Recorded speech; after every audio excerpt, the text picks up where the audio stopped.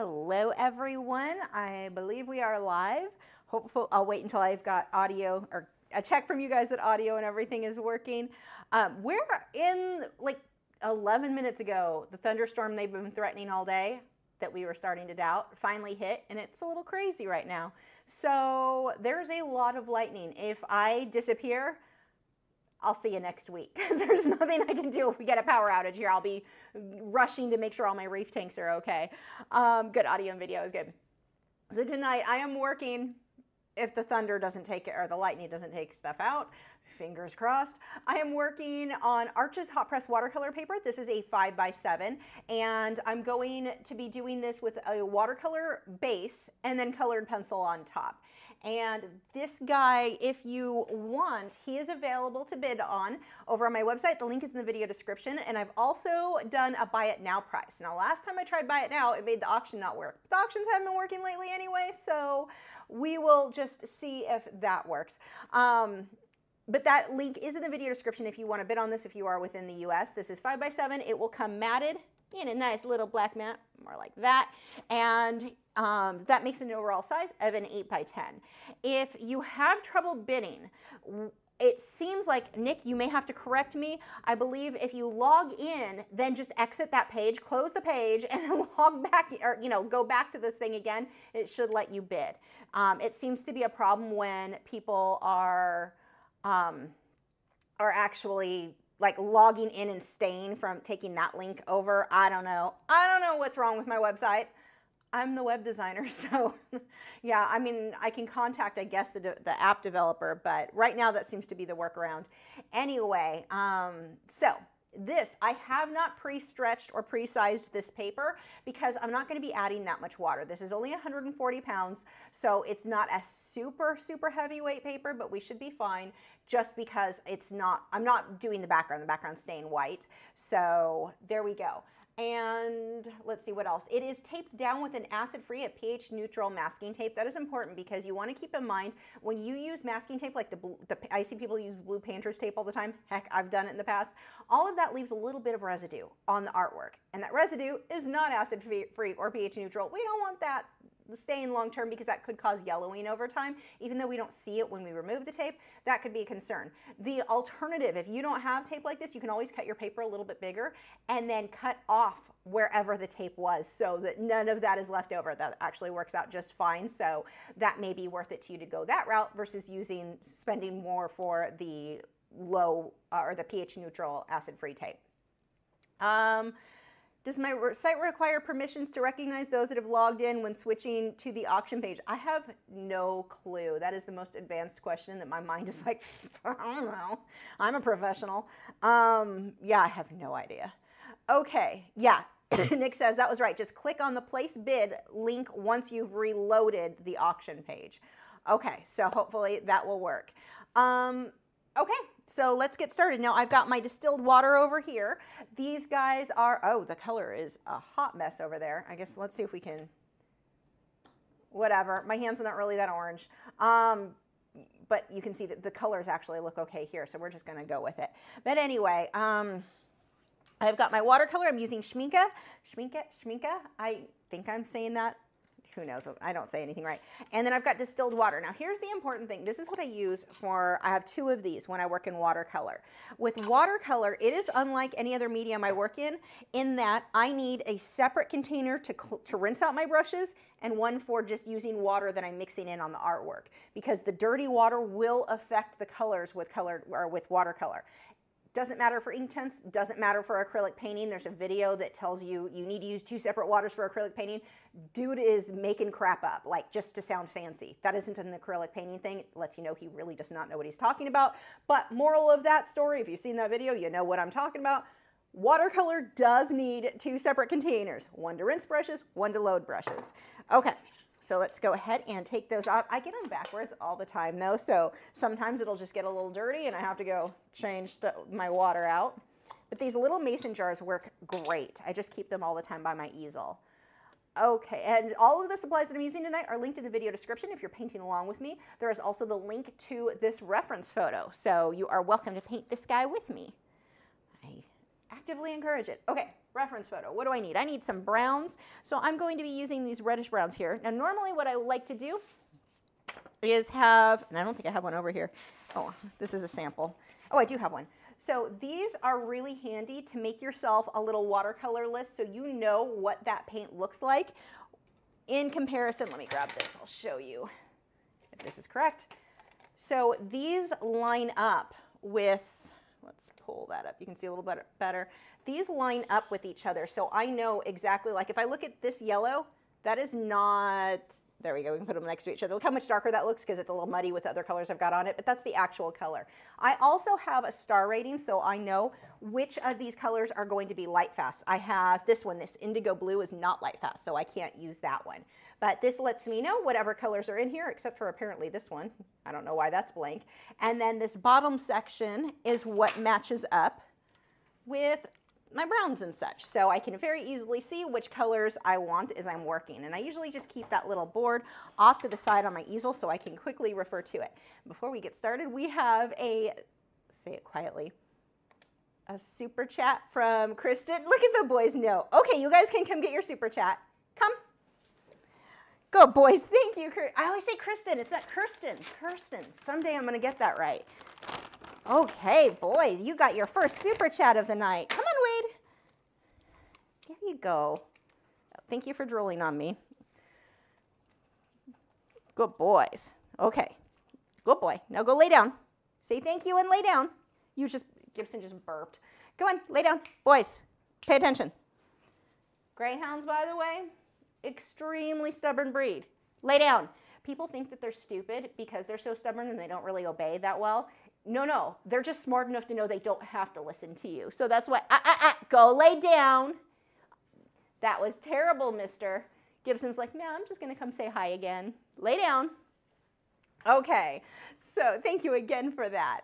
Okay, now on to the owl. I'm just going to start by getting a light layer of yellow on his eye. I've got a bunch of brushes just thrown out over here. Let's see. A little round one should work.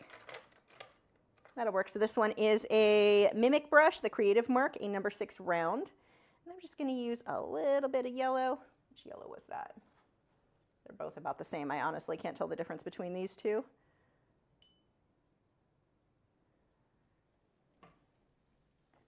So we're just going to fill that in. Oh, that's the pupil. What am I doing? That goes here. Luckily, that doesn't matter because I have to put black over it. Look at me not paying attention to my reference photo. There's actually a line that goes across there that I didn't draw in. I'm going to let that yellow dry, though, before I fill it in with black. Actually, I can lift some of that. Oh, this brush is dirty. Why is this? Did I not clean this very well last time? Apparently not. Let's just go ahead and smudge that. Kind of lift some of that up. Just so that when I go over with the black, I don't end up with super green from having too much white or yellow there. Okay, that works. And while that dries, I'm going to switch over to a little bit of blue.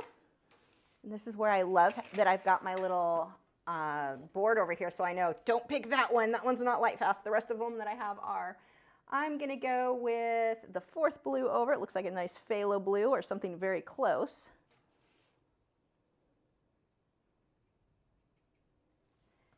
And I just have my paper towel, and as I go, I just dab that before I hit the paper so that I don't smudge it everywhere. I'm just going to put a little bit there. I'm going to wipe some of that off. Now I'm going to rinse my brush and just lift up some white, or I'm sorry, not white. I'm just going to let that blue fade out.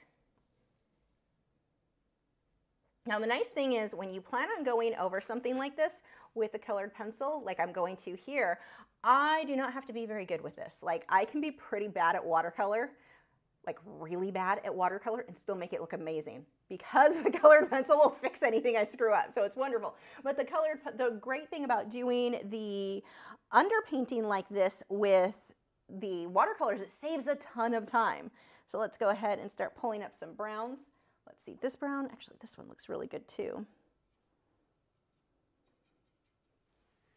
And I'm just going to start laying that in there. I just need to get that fairly dark. That's got way too much water on the brush. Now, normally when you work with watercolor, it's gonna be a lot easier if you work flat on a table. I cannot do that because of my back and my neck, so I'm upright at an easel. But that's not going to stop me. I have to adjust my techniques a little bit so that I don't have the paint run all over the place. I can't use as much watercolor. Like if I want to put the watercolor on thicker, then I need to go ahead and work flat for those small spots. But like as far as a full painting night goes, I cannot handle like working flat long term.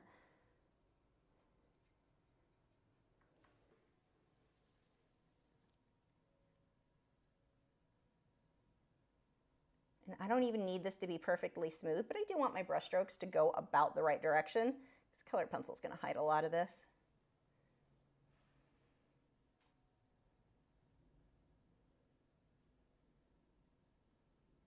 See how I'm curving that back around the direction of the feathers? I want to get a little bit lighter in through here. Use a little bit more water.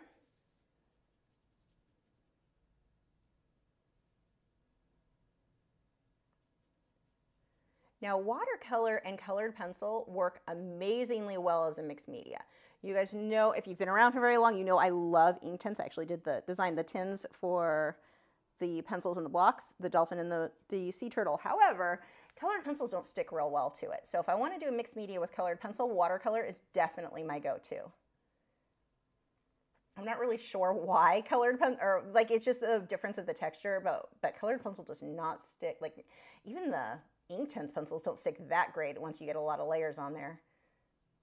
So let's see, I'm just using this brush. I'm going to switch to a filbert, to small. I have one over here. You don't belong here. I don't even know why you're in this group. Got brushes all over the place.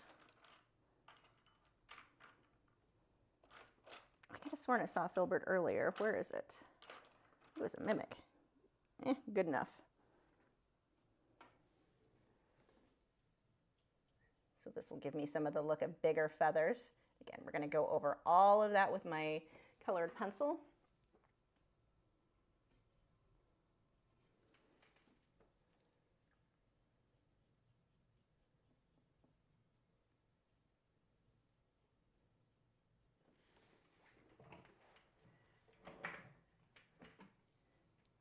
Let's pull some of that same reddish brown in. I'm going to do this closer to this area.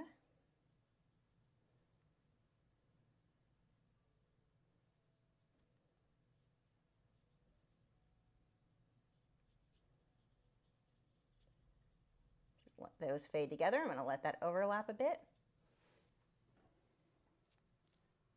Now I do need this to be a bit darker because when I come on top with the colored pencil, I'll use some of my lighter colors, and if my dark isn't dark enough, then those lights are not going to show up. Let me make sure I didn't, oops, come on, you go away. Okay, oops, I guess I should turn the volume on so I can actually see if I get a notification I need from our moderators. Again, just watching the direction of those feathers. And this one is another Creative Mark Mimic brush. This is a 1/4 inch flat. See how I'm just watching the direction of those feathers.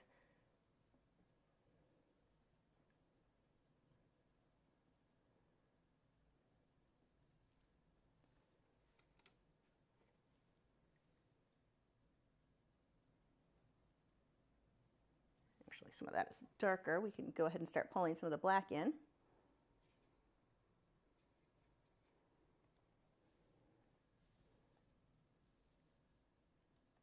I think I'll do a lot of that with a flat brush. We'll switch to this guy for the little stuff.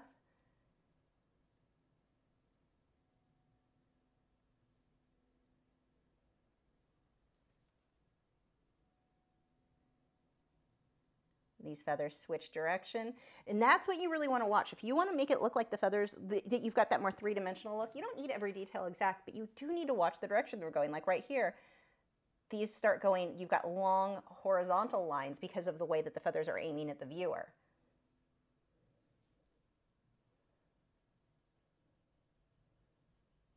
Same thing. See, I'm keeping this pretty sketchy. It is a little bit watery though. I'm gonna soak some paint back up with or water with the brush. So I'm just dabbing it on my paper towel and then soaking it up. I don't care if it's perfectly even. If some areas are darker, great. It looks like unintentional, like I shaded without actually having to shade. So I don't need it perfect. That needs a little bit more water though. If you start getting dry marks like what I'm getting here, that just lets you know you need some more water on that brush, like I do now again.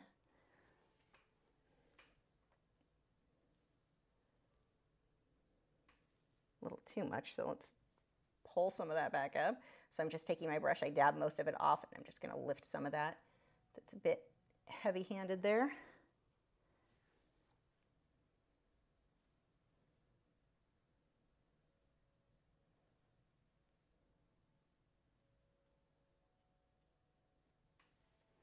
And I can put another layer to darken this up with the watercolor, or I can do that with the colored pencil. Either way would work. But as I go and fill this in, see how I'm not getting it completely solid? I'm leaving some areas where it's a little bit lighter. That actually is on purpose. It ends up adding detail without having to put in a bunch of work trying to get perfect detail. While we're working with the black, let's go ahead and come up here. Getting a little bit more paint and water on the brush.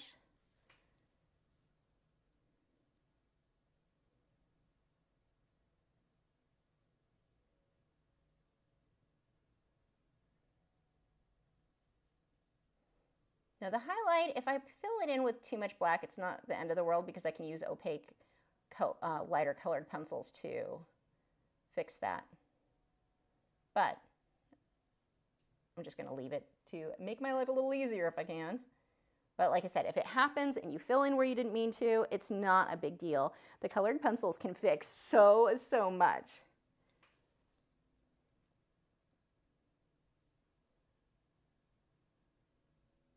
Got this darker ring. It's a little thinner around here.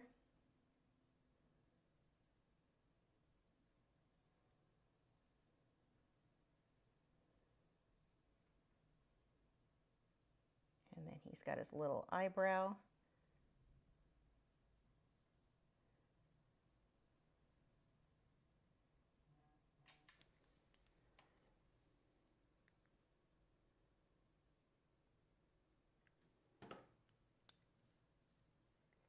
Look, already he's starting to come together. Let's see, we've got a little bit darker in through here. And then we've got this dark area back here. And we'll have a lot of these little hairs sticking out. Remember, the harder you push with your brush, the thicker your line is going to be. So even though this is a larger brush at a number 6, I can still get a thin line as long as I'm using a really light hand. If you push hard, you get a thick line.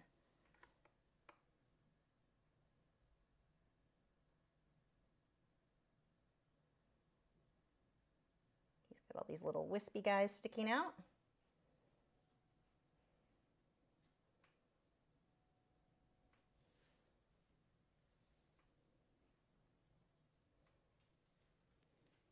Okay, I'm going to do a little bit more with the brown for a bit, and then we'll come back to the black.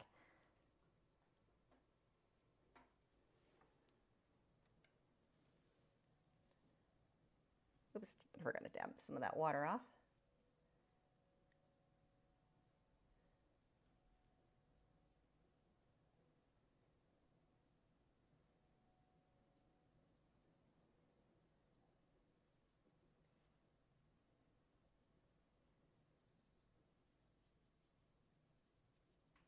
Just a solid color right now.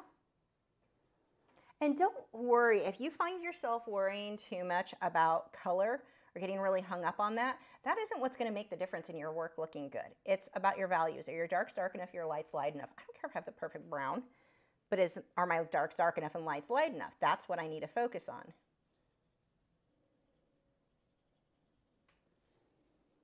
I'm going to pull some black now and mix that right up along this edge and pull that down.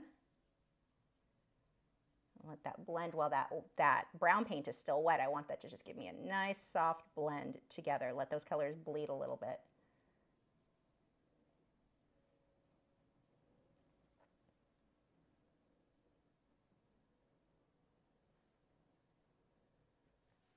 Oh, he's already coming out cute. And I'm excited for this guy. I think he's going to be a really good one. Look at the little wispy horn there. I don't want to go too crazy because I've got to come back through with lighter browns, but I can get the hint of some of these darks. I'm going to darken up that edge again to get some nice variation in there. Oops, that has paint on it still. Let's rinse that off. I just want to take a little bit of water right around that edge so it fades.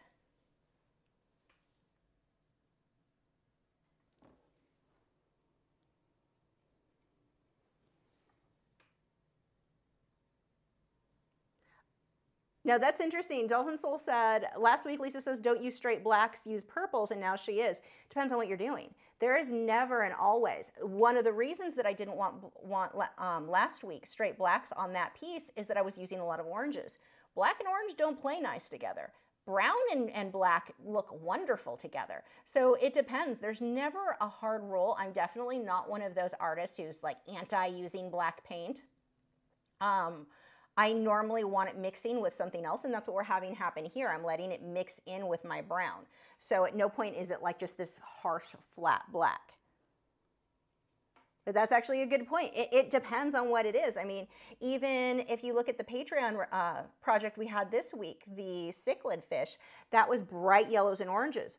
I had a buffer of purple before I got into the blues and the blacks, because black up against orange and yellow, that comes out looking pretty, that's hard to make look good.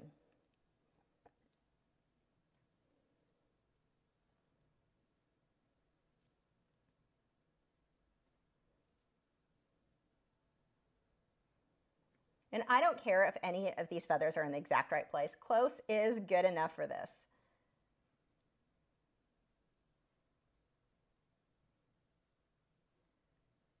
Remember, most people are not going to see your reference photo. I mean, you guys see mine because obviously, but you don't need to show people your reference photo. It doesn't, they'd have to see the photo to know your feathers weren't exact. That was always one of the things that made me laugh. I remember when I first started posting on social media, you'd always get some person that, I don't know if it was like an insecurity on their part or what it was. Well, we need to see your reference photo. Let's see your reference photo. Even in the early days of YouTube, when I wasn't teaching, I was just sharing, like, look what I painted. Well, I need to see your reference photo. No, you really don't. Why? So you can be judgy? Because I know that's where you're going with this. Don't feel like you need to post your reference photo, because I intentionally will choose for things not to look like the reference photo too. You don't have to show everyone that photo. The work on its own, what does your paint, is your painting good on its own? That's what we're looking for, your end result. Not that it's exact to the reference photo. The reference photo is a guideline. I'm just gonna get some little hints of feathers in there with the darker brown. And that darker brown is the same brown I used here, by the way. The difference, actually, I'm getting enough water on here. I want to dry this to tighten the paper up. But I'm using less water, so that's why it's darker.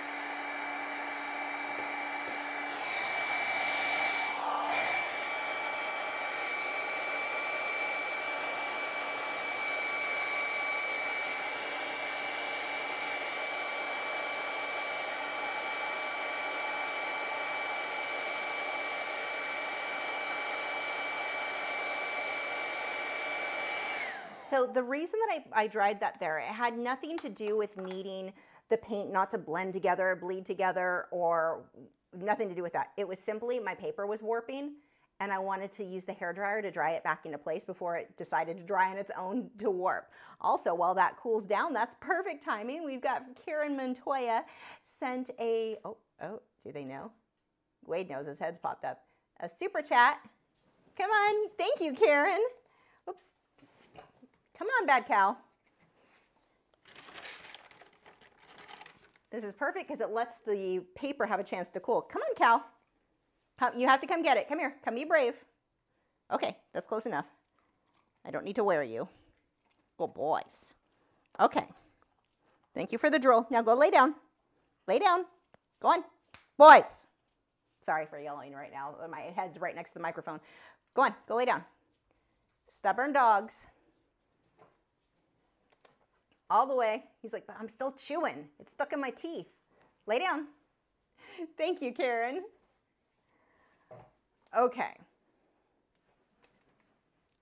Yeah, and if it weren't, back to the reference photo, if it weren't for the fact that I was needing to show you guys what I'm looking at and what I'm choosing to change, like, because I'm teaching, it's different, and I'm going to show you. If it's simply, I want to show people, look at the pretty painting I did, you do not have to show them your reference photo. And here's a few other tips. You don't need to tell them how long it took. People always will do, the non-artists will do this. How long did that take you? Now, they're not necessarily meaning to be rude, but what they're essentially asking is, how much do you make an hour? Because when they find out, like, oh, you only spent 8 hours on that, you're charging $1,200. Oh my God. No, you're not paying for 8 hours of work. You're paying for a lifetime of experience. Like, those are not the same thing at all. So don't, like, certain questions you'll get from people, you don't owe them anything. And the people who want to see your reference photo and are demanding to see it, those aren't people who are going to buy from you. Those aren't customers. I don't care if I make those people happy. So just a few things to keep in mind. Don't let it bother you when somebody asks for these things, but also don't feel like you owe them, like that you need to bend over backwards for everything that somebody asks. Okay, so we're getting into a little, oops, I'm gonna go with a little bit more water there because I want that to be a little bit lighter. There we go. Now the areas I want lighter, I don't need to add white to them because that will make them more opaque, the white that I have anyway. What I'm doing is just adding water so that it's more translucent. And letting the white of the paper show through. And I can go a little bit darker than what I want that end result to be here just because I'm going to go on top of I know it's going to be white colored pencil over this.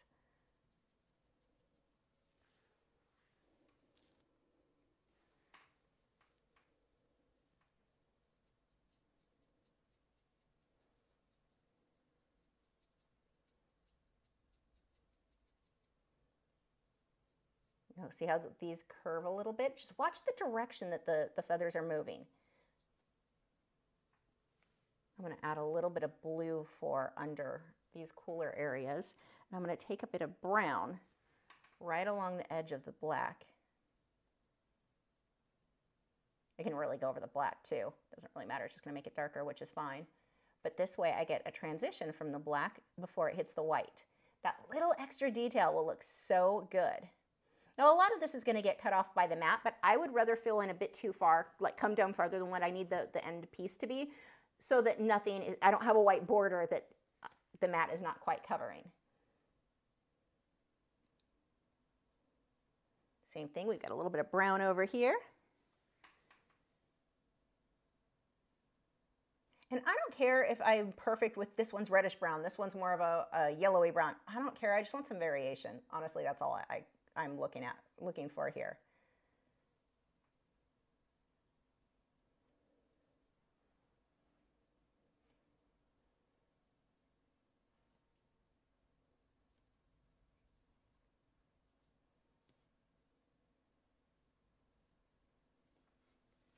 Okay. We've got a little bit more brown right around the edge there.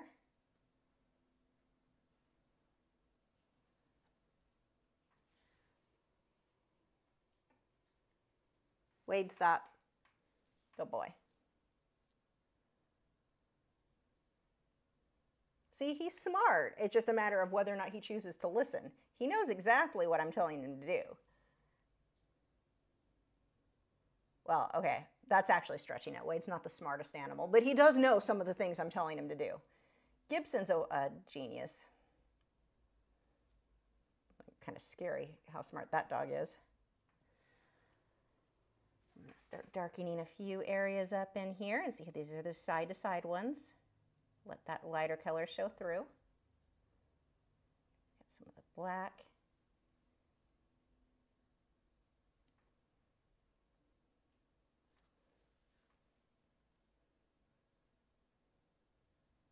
A little bit around the eye there. Now we've got this gorgeous lavender around his eye. I'm going to switch to the round brush, and I'm going to use, looking through here, this color's pretty close enough anyway, so the second one over. And that's pretty much, I mean, when I do this, look how important that is. That just looks black.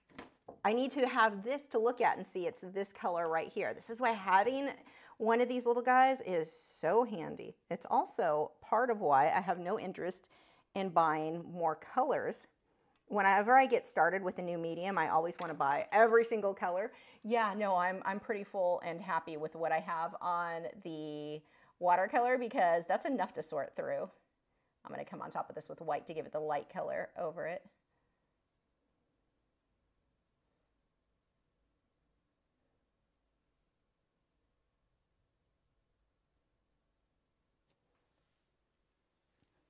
So we'll have some blue now. I'll use the same blue I used earlier. That's going to look weird till I go over it with the white and shade it properly. So don't let that scare you. It's not staying that way. Now, I need a decent amount of water I'm mixing in with my blue at this point. Let's move you over so you can see a little bit. I'm just thinning it with a lot of water, but I've got to dab some of that off on my paper because that is going to be too dark. See how it's just a very, very light blue. I can go a little bit darker there. And this is another area. It's not the exact same blue as my photo. I don't care. Just need some variation.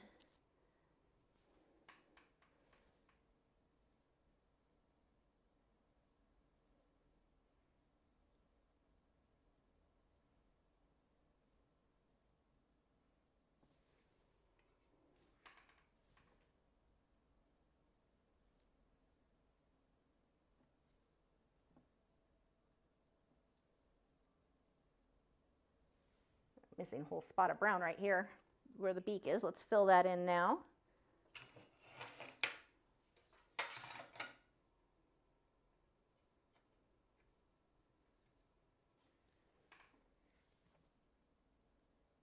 So we've got this darker shadow that runs right through here.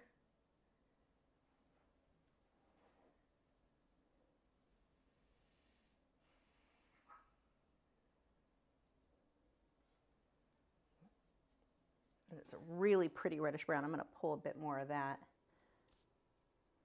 Mixing these two.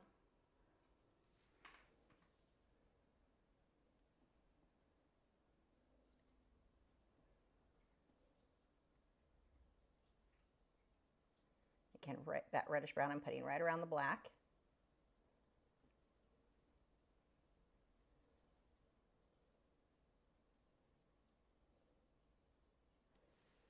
And what else do I need? I can do a little bit more black here before we switch over to colored pencils. Just fix the shape on some of these.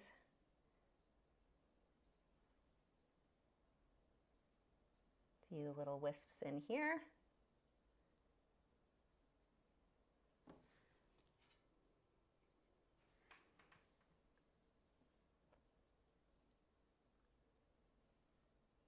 We can define some of these feathers a little bit while I've got this black out.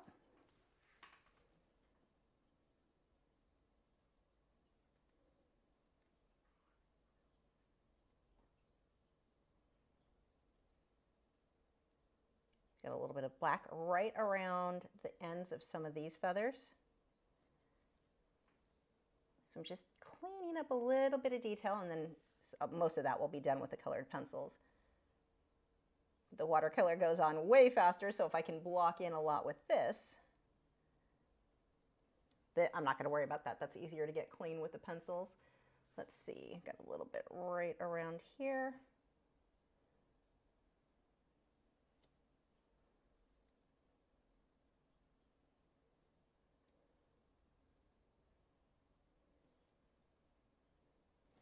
And a bit more brown. Now you want to make sure anywhere where you're using colored or the watercolor, you've got to have that done before you start with the colored pencil, because once you start with the colored pencil is not going to stick on top well. And even if it sticks on parts, it's not archival. You don't want to put a water-based product on top of a wax or oil base, because some of it will start to rub off over time.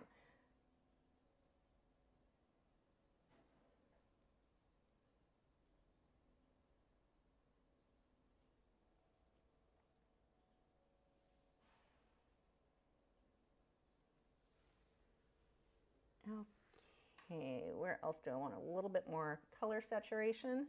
That's all I'm doing now. I mean, everything's pretty well mapped in.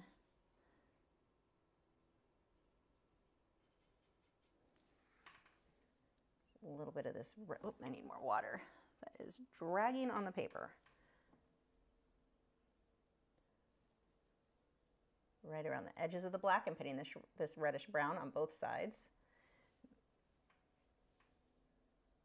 A little too much water, so let's pull that out, just so I get that more feathery look.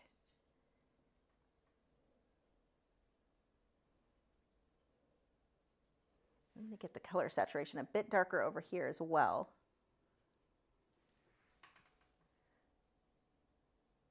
See how the feathers curve here? Oh, I forgot this entire area has more black. I need to come back through there a bit.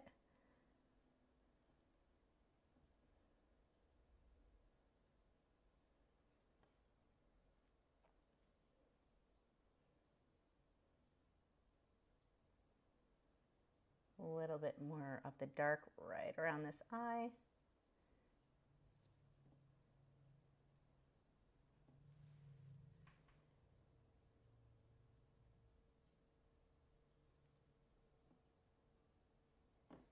Okay, then I'll get some black.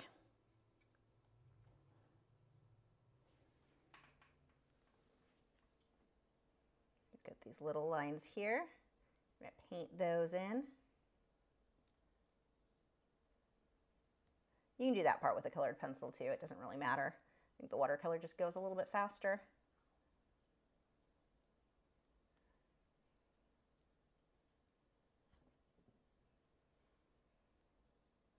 A few little wisps sticking out here.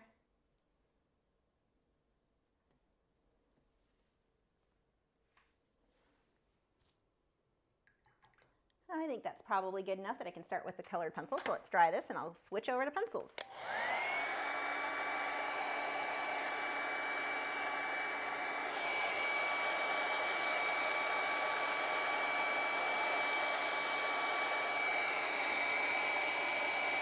I lied, I need more blue around that beak. Well, I've got that exact blue out. Let's grab some of that. Just in through here.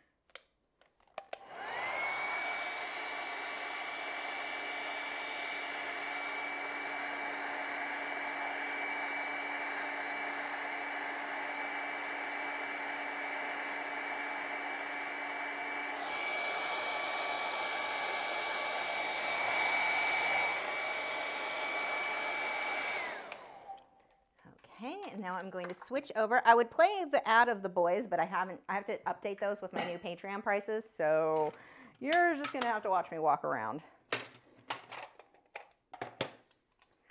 On my very long to-do list is to update all of the ads. Or make new ones, really.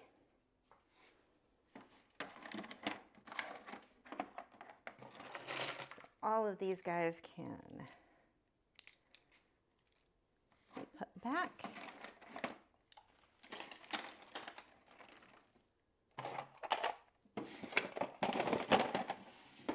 And let me grab the pencils.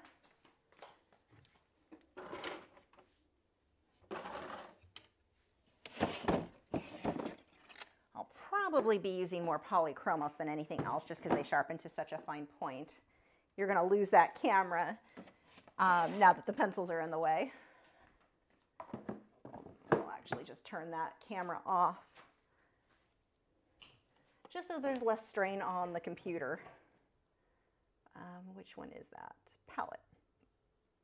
So you've got a blank spot, but less cameras running, make the computer a little bit happier.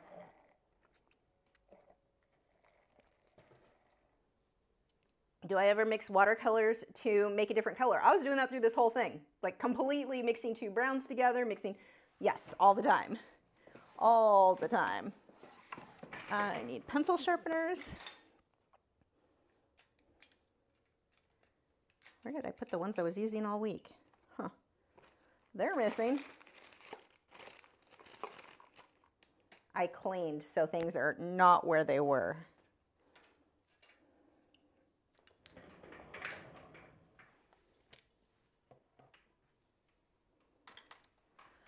Okay.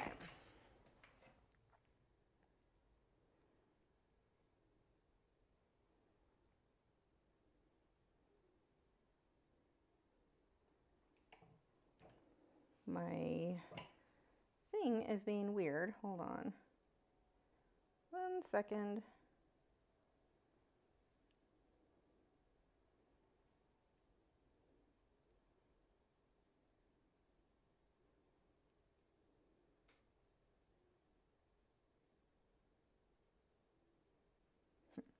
Weird. Okay. I'm going to start with black because it's easy. Once I find it. Okay, let's get some black. Let's get an opaque white and a lighter blue.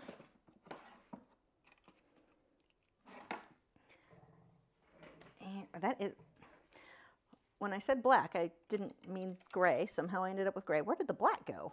Like I just had it. And it suddenly turned into gray in my hand. That was very weird. Spooky ghost story, Halloween time, I guess. Pencils are just swapping places. Haunted pencils. That sharpener does not work for luminance. So I've got a light blue with luminance. This is my genuine cobalt blue. I've got white with Derwent Lightfast because that's going to be more opaque. Actually, this one's not even white. This is Arctic. Close enough. And then my Polychromos black. And, oh.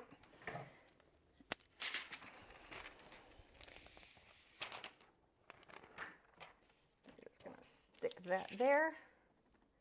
Now I can clean up my edges.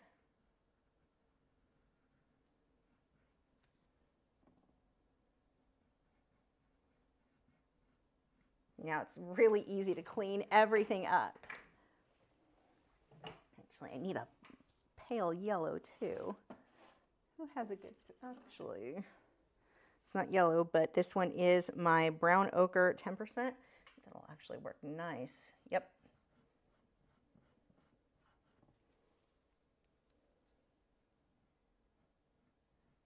Thin that line out just a bit here. Going right around those edges. And then where there was a little smudge, I can go right over that with a pencil.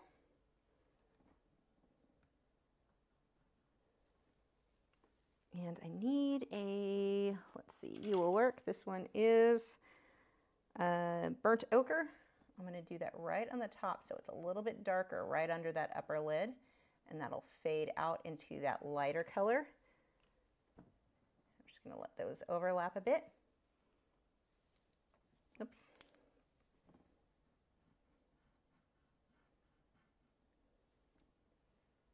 All over where the black watercolor was, I'm going to go over that with a pencil too. It's going to make it super dark.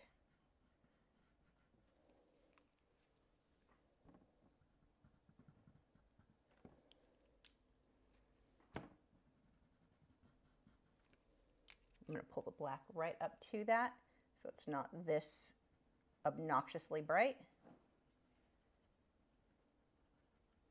And then I'm going to go back over that with my blue. So see how now it's a much more muted, glossy look. Much better. Looks like we've got a little bit of blue right on the edge. I'm going to use white over that lavender color. My goal is not to make it white, it's just to make it lighten a little bit. And it's not a perfect circle, so let that be a little wiggly here.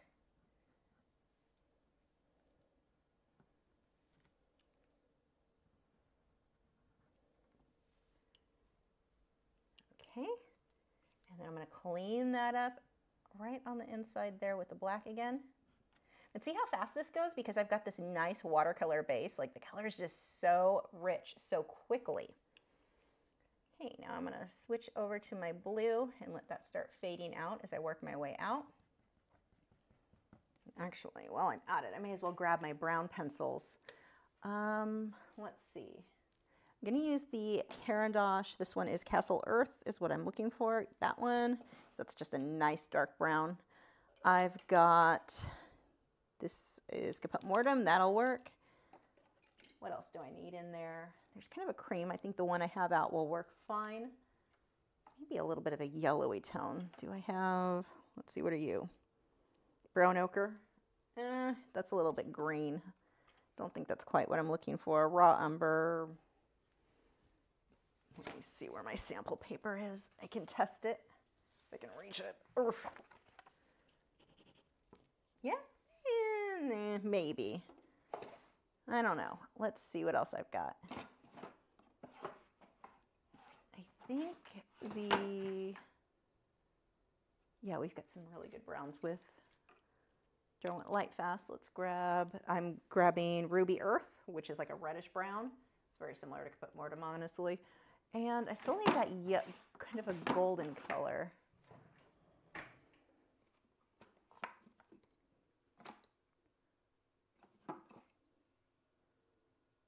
Yellow ochre, maybe a little yellow ochre mixed in would look good. So that little handful of color should give me what I need. So the reason that I'm choosing most of these, ideally, because I'm doing a lot of detail, I really like the polychromos for this, but the color, sometimes there's just a better color that I'm looking for, closer to what I want in another brand, and so that's why I've chosen those. Okay, let's see. So this one, back to my brown ochre 10%.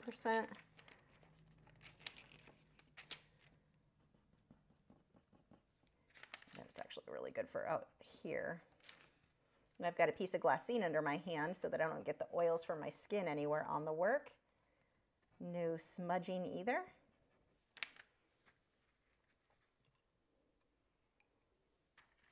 Have to play around and see which color I like. That one's good for some of it.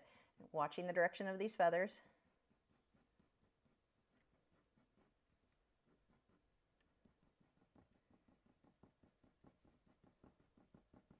We've got a more defined shadow that comes around the eye right here. And then I'm going to switch to a lighter color. I want more of a golden. That yellow ochre is not going to work for me. I need a lighter brown.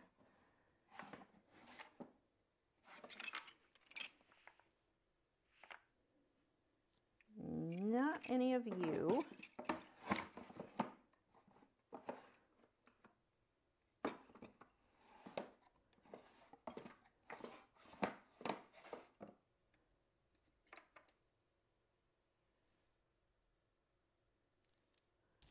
How odd that, like, with all these pencils, you think there'd be like the absolute perfect color in here somewhere.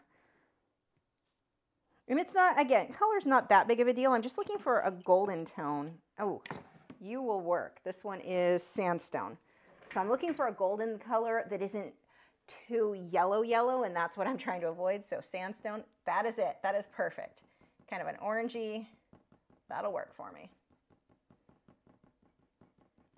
Now, if you've used watercolor anywhere on your work, and you go over it with the colored pencils, and you think, hey, I wish I could use my odorless mineral spirits to blend this out, you can. It will not affect the watercolor underneath. You can totally go over it if you need to. I won't be doing that on this one, but you could if you wanted to. It does not mess up the watercolor. Let's grab some white. Actually, Derwent drawing Chinese white would be great. I don't have that over here. Because we want this to be soft anyway, that thicker pencil will actually work well.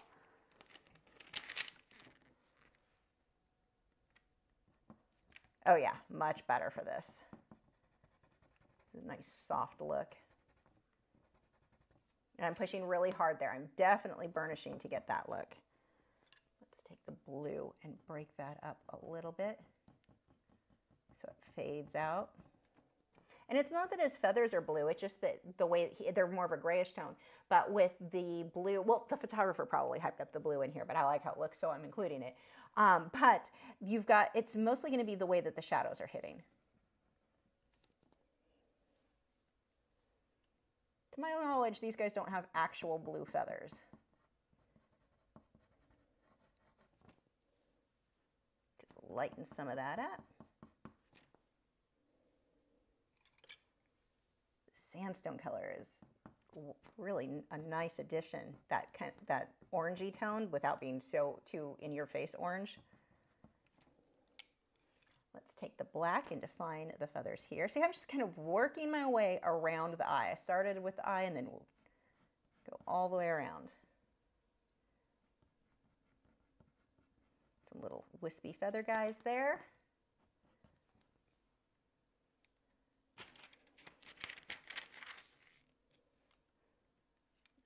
Let's do the white first over some of the blue. Soften that up. And then I'm going to come back through with, let's do a little bit of the sandstone. And probably some mortem for these darker areas. See how great this is? I love that there are areas where I'm like, oh, I should have filled that in with a little bit more watercolor. Color pencil will fix it. Doesn't even matter. You do not have to be good at watercolor to do this mixed media. Watercolor is definitely one of the more difficult mediums to master. I would certainly not say that I've mastered it by any stretch of the imagination. I can make pretty paintings.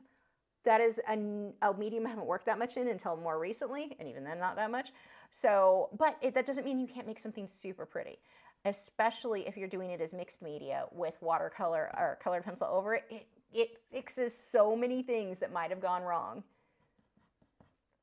I mean, one of my favorite pieces right now that I have hanging in my own office is a watercolor. It's a fox in watercolor and colored pencil on top. I love it. And that was right towards the beginning of me starting to play with watercolor. So, it's because of the colored pencil that I liked it so much. It made it very easy to fix anything that wasn't exactly how I wanted it. See, like here, I didn't get enough of these little black areas. No big deal. I can go over with the pencil now. Let's get some more of that sandstone right along the edge. Put some little feathers in there. And that variation, I don't care if you use the perfect brown, the perfect orangey tone, the perfect whatever. It's just that you want variation in there. That is the key.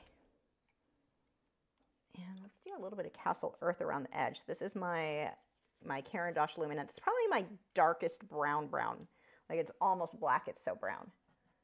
And this pencil is weird. I remember the first time I used Caran d'Ache pencils, or Caran d'Ache Luminance. It is the only one that is almost a dry, scratchy feel. The end result looks just as good as all the other pencils, but it definitely feels different than everything, even right now. Like it's very scratchy. But not scratchy in a, like it's, you know how if you've used certain cheap graphite pencils, or they'll get like nuggets in there that scratch the paper. That's not what's happening. It's just almost like it's a charcoaly dry feel to this pencil. It's very odd. I have no idea why that pencil is different. And I remember years ago I had asked Caran d'Ache about that, and the person commented, or whoever the contact was I emailed, said, oh, that was something that they were working to fix. Well, I started using Caran d'Ache Luminance, in 2014, 2015, like a long time ago. And yeah, it never changed. I don't mind. I mean, the pigment's great, but it does have a weird chalky feel to it. Let's take another brown too. Oh, I need to sharpen that.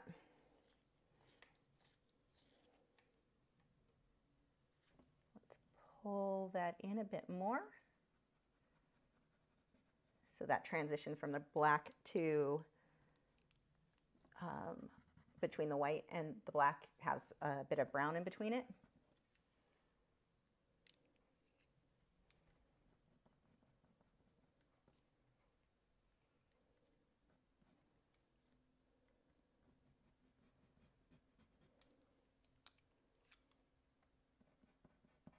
Switching back and forth between some of these lights and darks.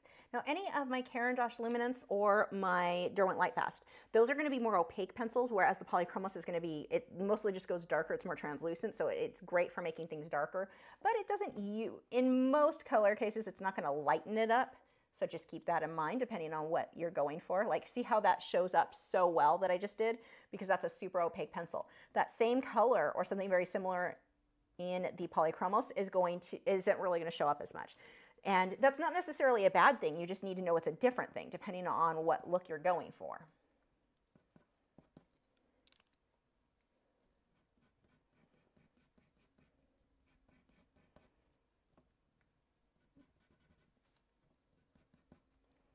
Get the hint of some of these feathers. I don't need them exact. I just want to go for semi-close.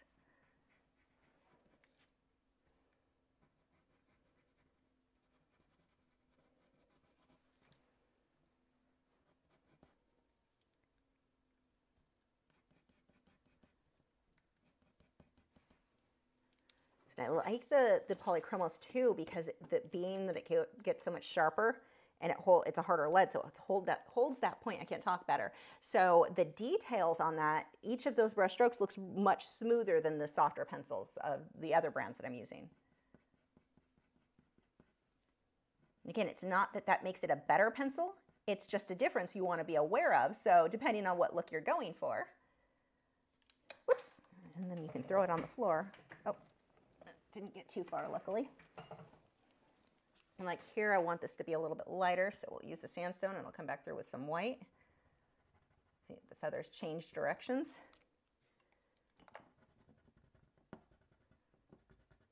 Now, let's say I had areas that I want to bring out bright, bright highlights of white. I can't use my watercolor for that. And you may be thinking, well, I was using watercolor like the Doc Martens PH, I can never get it right. Dr. PH Martin's Bleed Proof White, that stuff. That is a water-based product. I can't put that now over the colored pencils. If I wanted to paint white on top of this, then I'm going to want to use my Touch Up Texture titanium white mixture from Powder Blender. But if I had not started colored pencil yet, then I could have used this stuff first before I started colored pencil. So you just need to make sure you're doing it in the right order.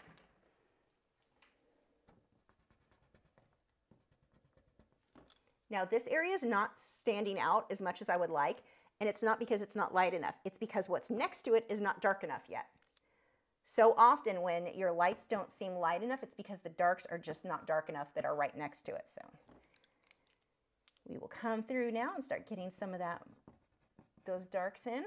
I'm using sandstone again, which is that really pretty golden orangey tone. Technical term there, golden orangey. They really should let me name colored pencils. They have the best names. Every purplish red color would be called magenta. Magenta 1, magenta 2. Or just magenta, you guess. It'd be a perfect job for me. No one would be frustrated at all. Little feathers. See, I'm just kind of working around what needs to be darker, what needs to be lighter.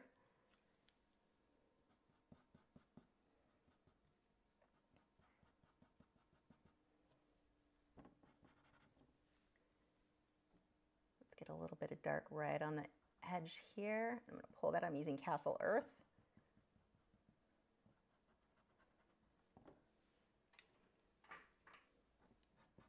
Use that Castle Earth and pull some dark definition in too.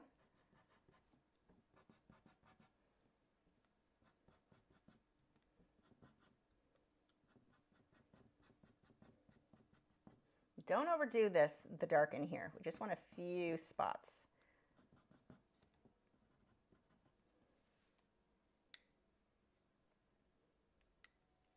I'm going to darken this up, and I want these to be wispy, so I'm going to let them overlap a bit. I make it a little bit thicker than what I've currently got.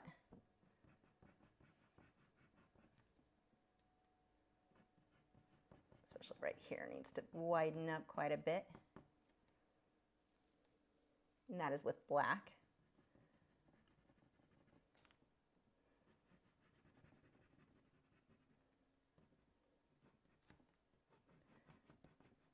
See, with very little effort, look how dark that is. If I did not have a watercolor base, I was just putting this black pencil over the white paper, it is not going to look that dark. My chair is stuck on my carpet there. Hold on.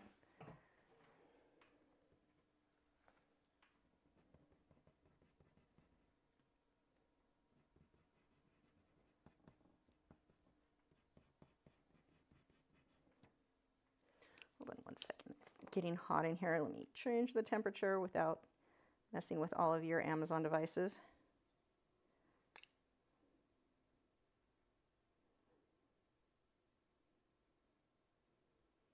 Whoa, it's 68 degrees outside right now. I don't think it's been that cold in Texas since last winter, and this isn't gonna load.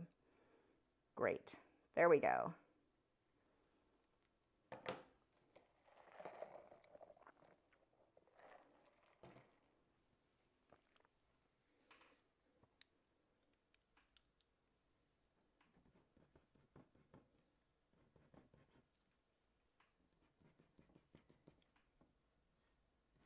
This is one of my favorite mixed medias to work at. Like, I'm finding myself, I want to just sit here with the biggest stupid grin on my face because it's so much fun.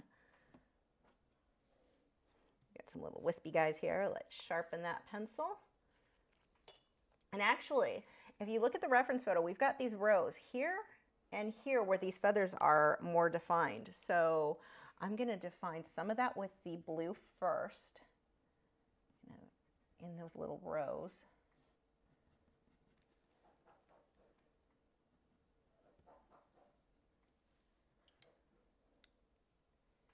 And then just very lightly with the black. You could also switch to a gray, but black is what I already have out, so this will work just fine. I'm just using a light hand.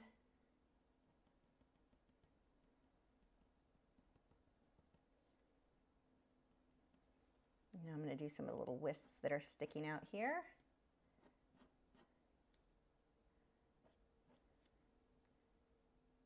I'm going to do a few more around that edge, making sure that they overlap. Give him his little fluffy face.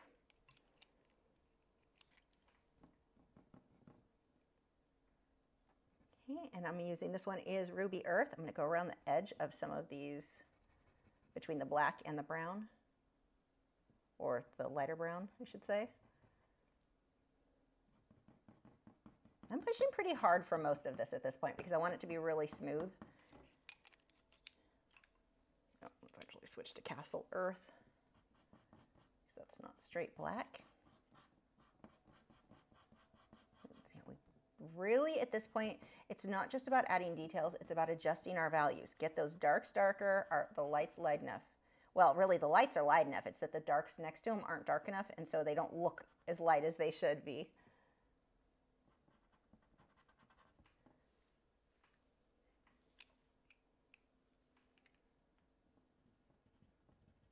Another of these reddish brown tones right in through here. Switch over to white. Let's clean this up.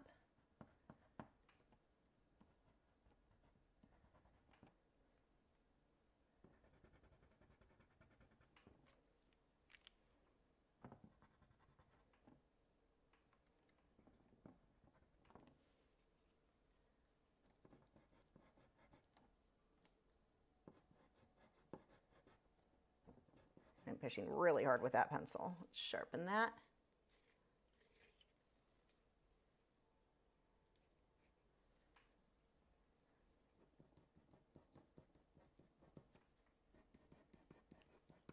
So like these areas, this is light enough. It just doesn't look like it because what's next to it isn't dark enough yet. So now I can come through with these darker colors, although that gets covered with the matte, so I don't need to spend too much time there.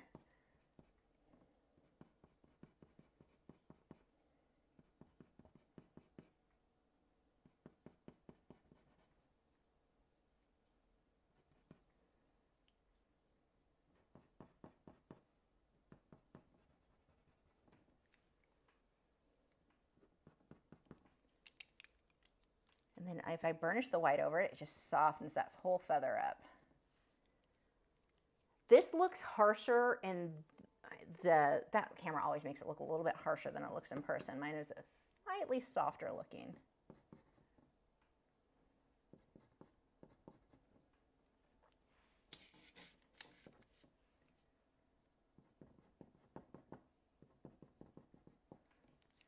Okay, and then the same thing, we're going to come in through this. I'm going to use that sandstone color first in between the black and the brown areas, or black and the white, I'm sorry.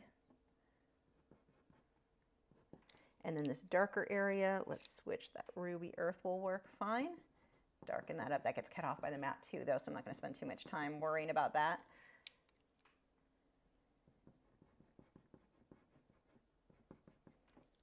And then let's darken up the black areas as well. Some of those can be a bit bigger now.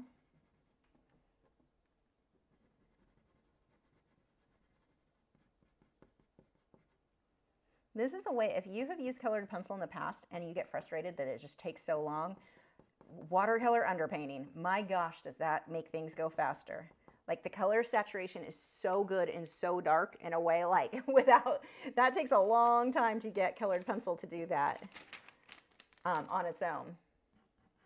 Not that it can't be done, it just takes a lot longer, and I know a lot of people don't like how long colored pencil takes.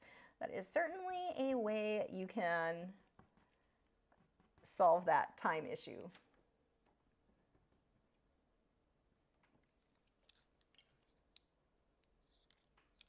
Oop, drop in pencils.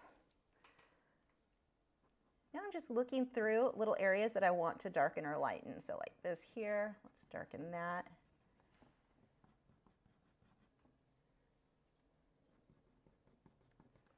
And I'm going to add a bit of blue detailing in here in that shadow. Pull some out in here as well.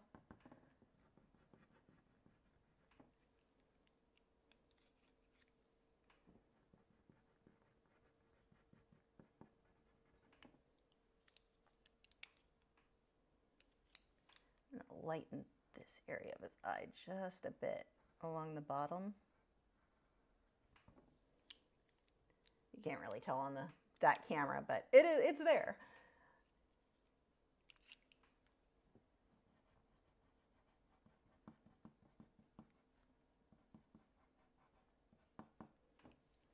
This whole area can actually be a fair amount darker.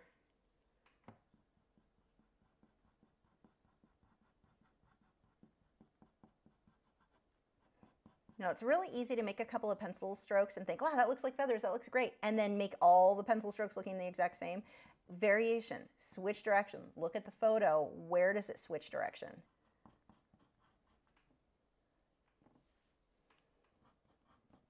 I'm going to use a bit of mortem here to get some color saturation over that black. I do the same over here.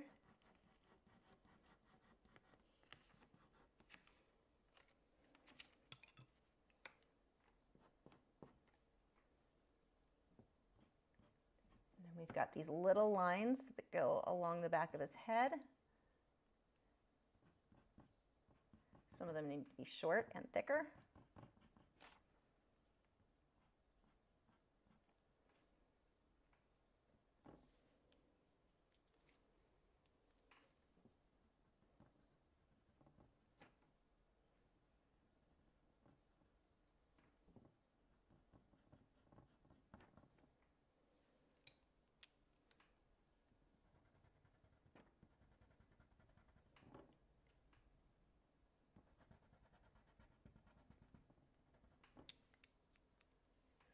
Let's see. Let's use a little bit of Castle Earth in here and do a little bit of Caput Mortem. See how these feathers curve up and away from his head. Let's get a few light guys in here. I'm going to go over that with the sandstone. So they're lighter because I put the white down first. They'll show up even better, but white was too bright.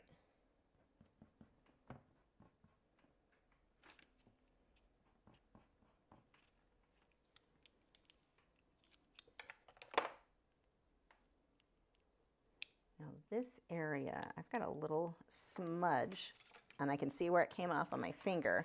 I want to fix that. Let me take an eraser. I need to make sure that there's nothing on the eraser, so I'm actually going to take the back of it and make sure that's clean.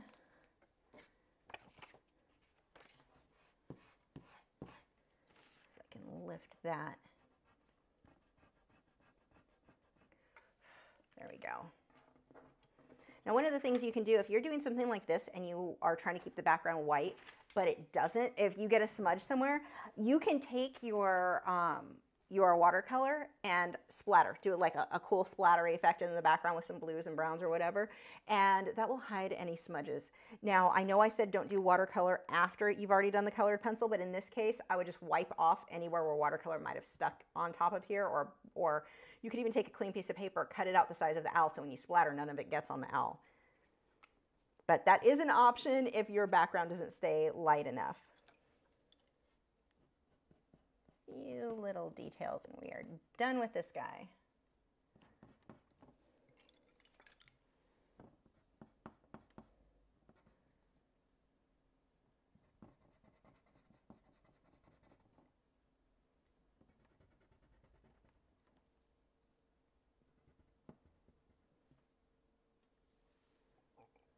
Actually, this area here could have more blue too. Push that back.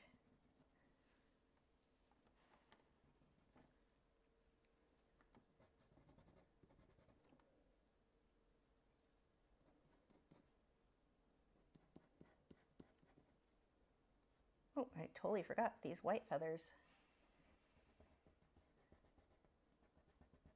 When you sit in front of something for too long, you sometimes start losing, like not noticing things you meant to go back over.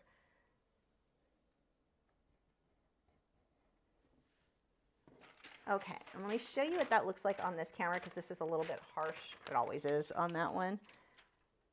And I keep noticing little areas where I want some wisps.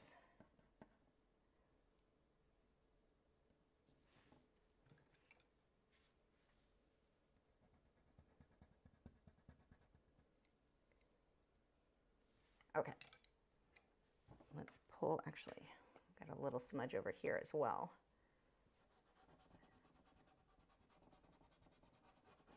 Just pull that up.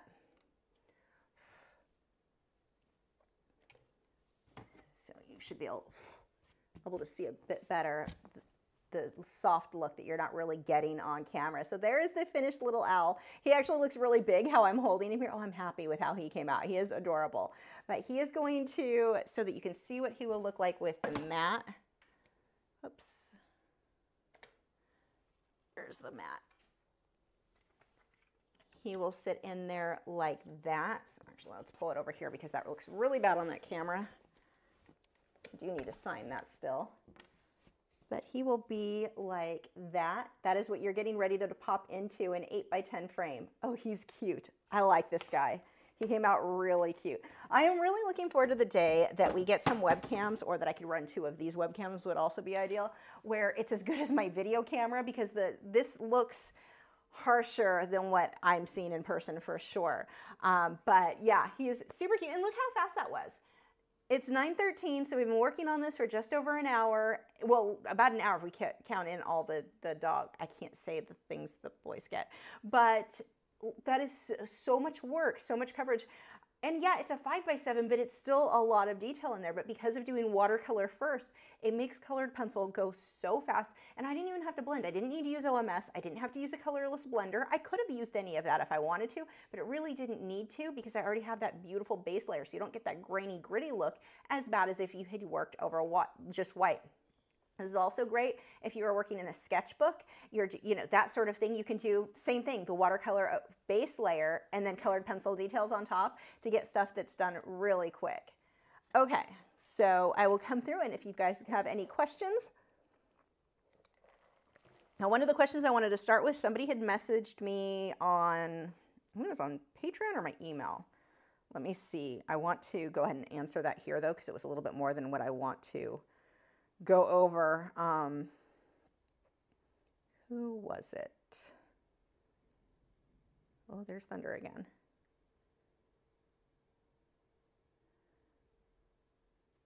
Okay, so I had a question from Dorothy who said, if I wanted to invest in a small airbrush setup, knowing that I would only be using it for cards and nothing bigger than a 9x12, could I use one of those that you use with a can of air? I guess what I'm asking is, would you recommend it? If not, what would you recommend? I would only be using it for backgrounds at this point. Well, what kind of background? So what you're talking about, the ones that you use a can of air, it's like a little setup for, they used to be $25. I don't know, with inflation, they're probably $70 now. But those ones the only thing I really used them for was misting water. The problem with those little ones that you have the can of air, they're single action, which means you can't control how thin or thick your line is. So even if you're doing a background, you only get, it's kind of like using a can of spray paint. You have one option, on, off. There's no controlling how light or dark things are, well, actually you can kind of control light or dark, but you can't control details. You can't control, like, let's say you're doing a bokeh effect, you can use stencils and that will help. But it is a pain, and you will blow through that can of air like you wouldn't believe. Plus those little setups, the hoses on those, I don't love because they have a tendency to get these little air bubbles if you leave the screw in too tight. So you're constantly screwing it, unscrewing it, screwing it, turning it on, turning it off. And every time you turn it on, air leaks out. I can't believe how fast you can go through those cans of air. If you're just using it to spray water, it's not as bad, but you try to paint with those. When you go to clean your airbrush, you clean it by running air through it. That little can of air does not last you that long for just the cleaning of the airbrush. I don't recommend it. I would put your money towards and I know you're not wanting to get really involved in it, but if you want an airbrush, the Greg setup that I use, the link is on my website. I need to double check that those links are accurate because I haven't updated in a while. But the Greg setup is still what I recommend. A small air compressor, and that's going to be the most expensive part, but it's a small one. It sits right here indoors. It's not loud, and a dual action. So what the dual action means is, oh, I'm all tangled up over here. I can control how much air is coming through by how hard I push down here and how much paint is coming out. This is so clogged. Oh God, I did not clean you. Anyway, those of you who airbrush can cringe with me. Yeah, this is going to be soaking. But pushing down, I can control how much air is coming out. Pulling back and control how much paint is coming out. You cannot do those with those little can of air. It's a single action. You can't control how much air or how much paint is coming out. That's because it's completely clogged. Oh my God. Yeah, I'm going to be unclogging that. I've got to soak that in some warm water and some soap. But anyway, those little setups, honestly, for most things, they're a waste of money. I would rather see you take that money. I don't know how much they cost right now, but I would rather see you take that and save it towards something that you're going to get a lot more use out of that's going to last you a long time. Those cans of air, they used to be, before inflation skyrocketed, they used to be like 20 years ago. God, I'm old when I say stuff like that. And I walked uphill both ways in the snow. I'm from Southern California originally, so there was no snow. But anyway, those used to be like $10 for one can of air. I guarantee you they've got to be double by now.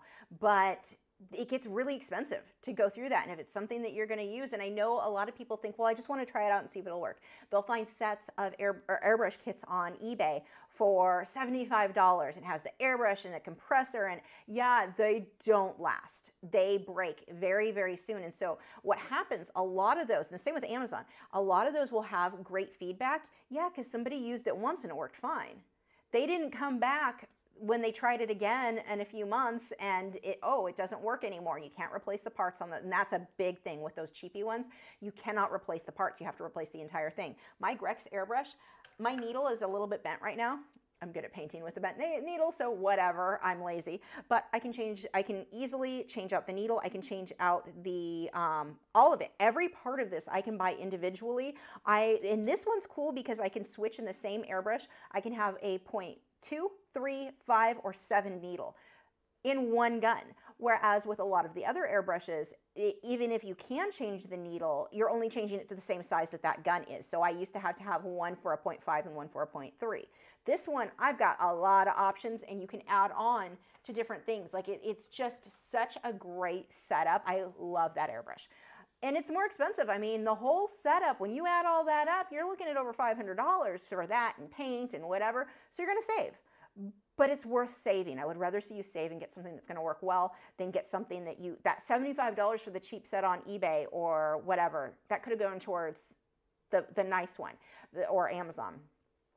Those cheapy things are just not worth it. And the one with the can of air, single action, you just don't have control. So unless you're trying to get a solid color background, you're fine. But if you just wanted a solid color background, just do it in watercolor. Like you wouldn't even need an airbrush for that. So yeah, there you go. There are some tips for you there. Let's see if we had any questions come in.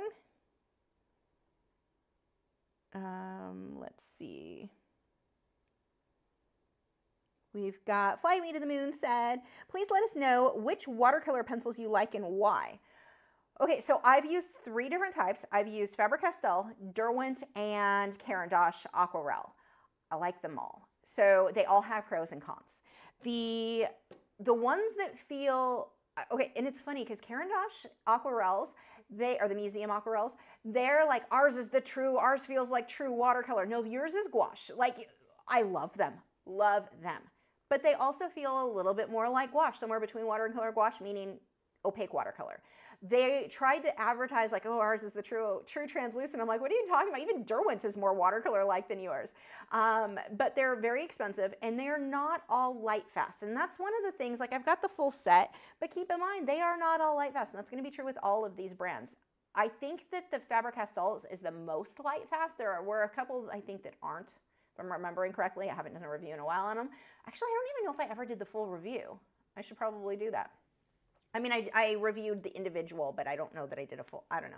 So anyway, your most like watercolor translucent colors, I would say, are the Faber-Castell, what are they called? The Faber-Castell, whichever one, the one by Faber-Castell, I can't think of the name. I'm probably mixing up the names, but their brand.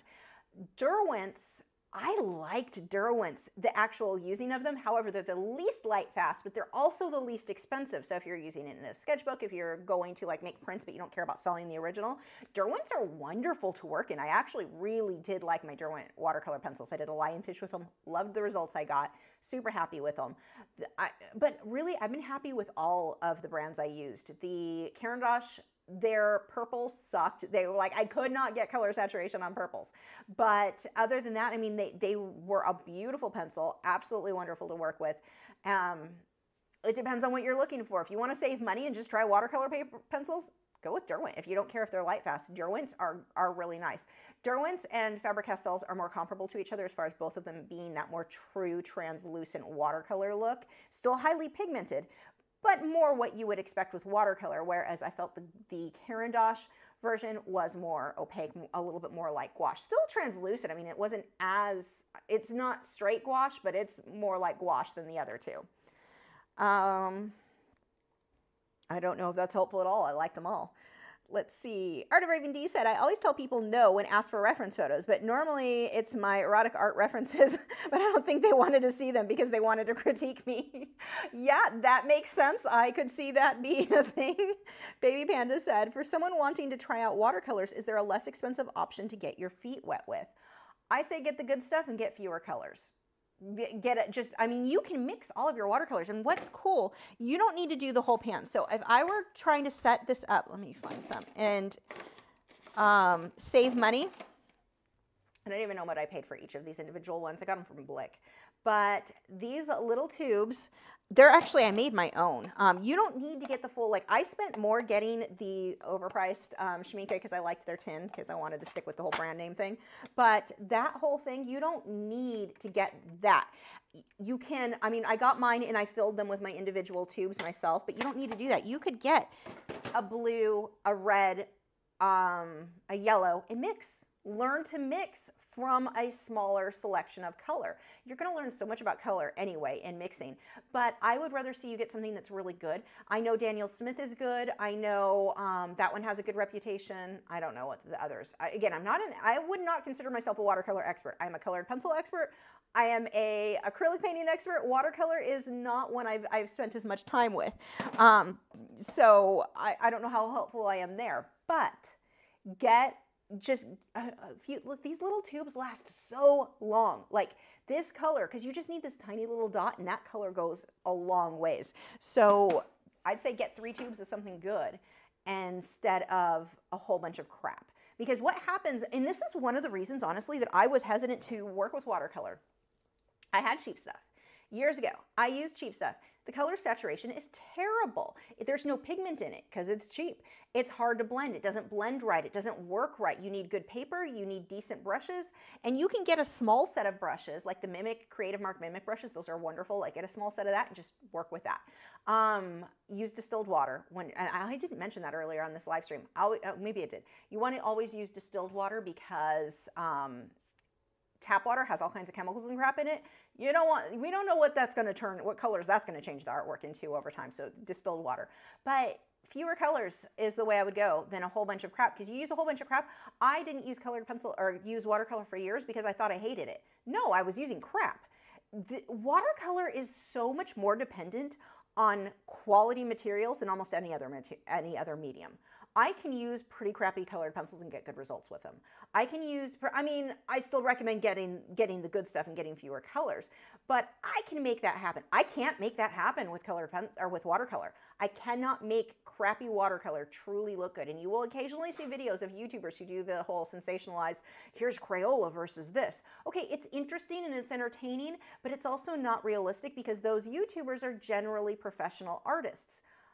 They can make something look good with a cup of coffee and a paintbrush. So you can't really compare yourself in many cases with what they're achieving. So yeah, I would say fewer colors, but quality, you're going to have a better idea if you like the medium.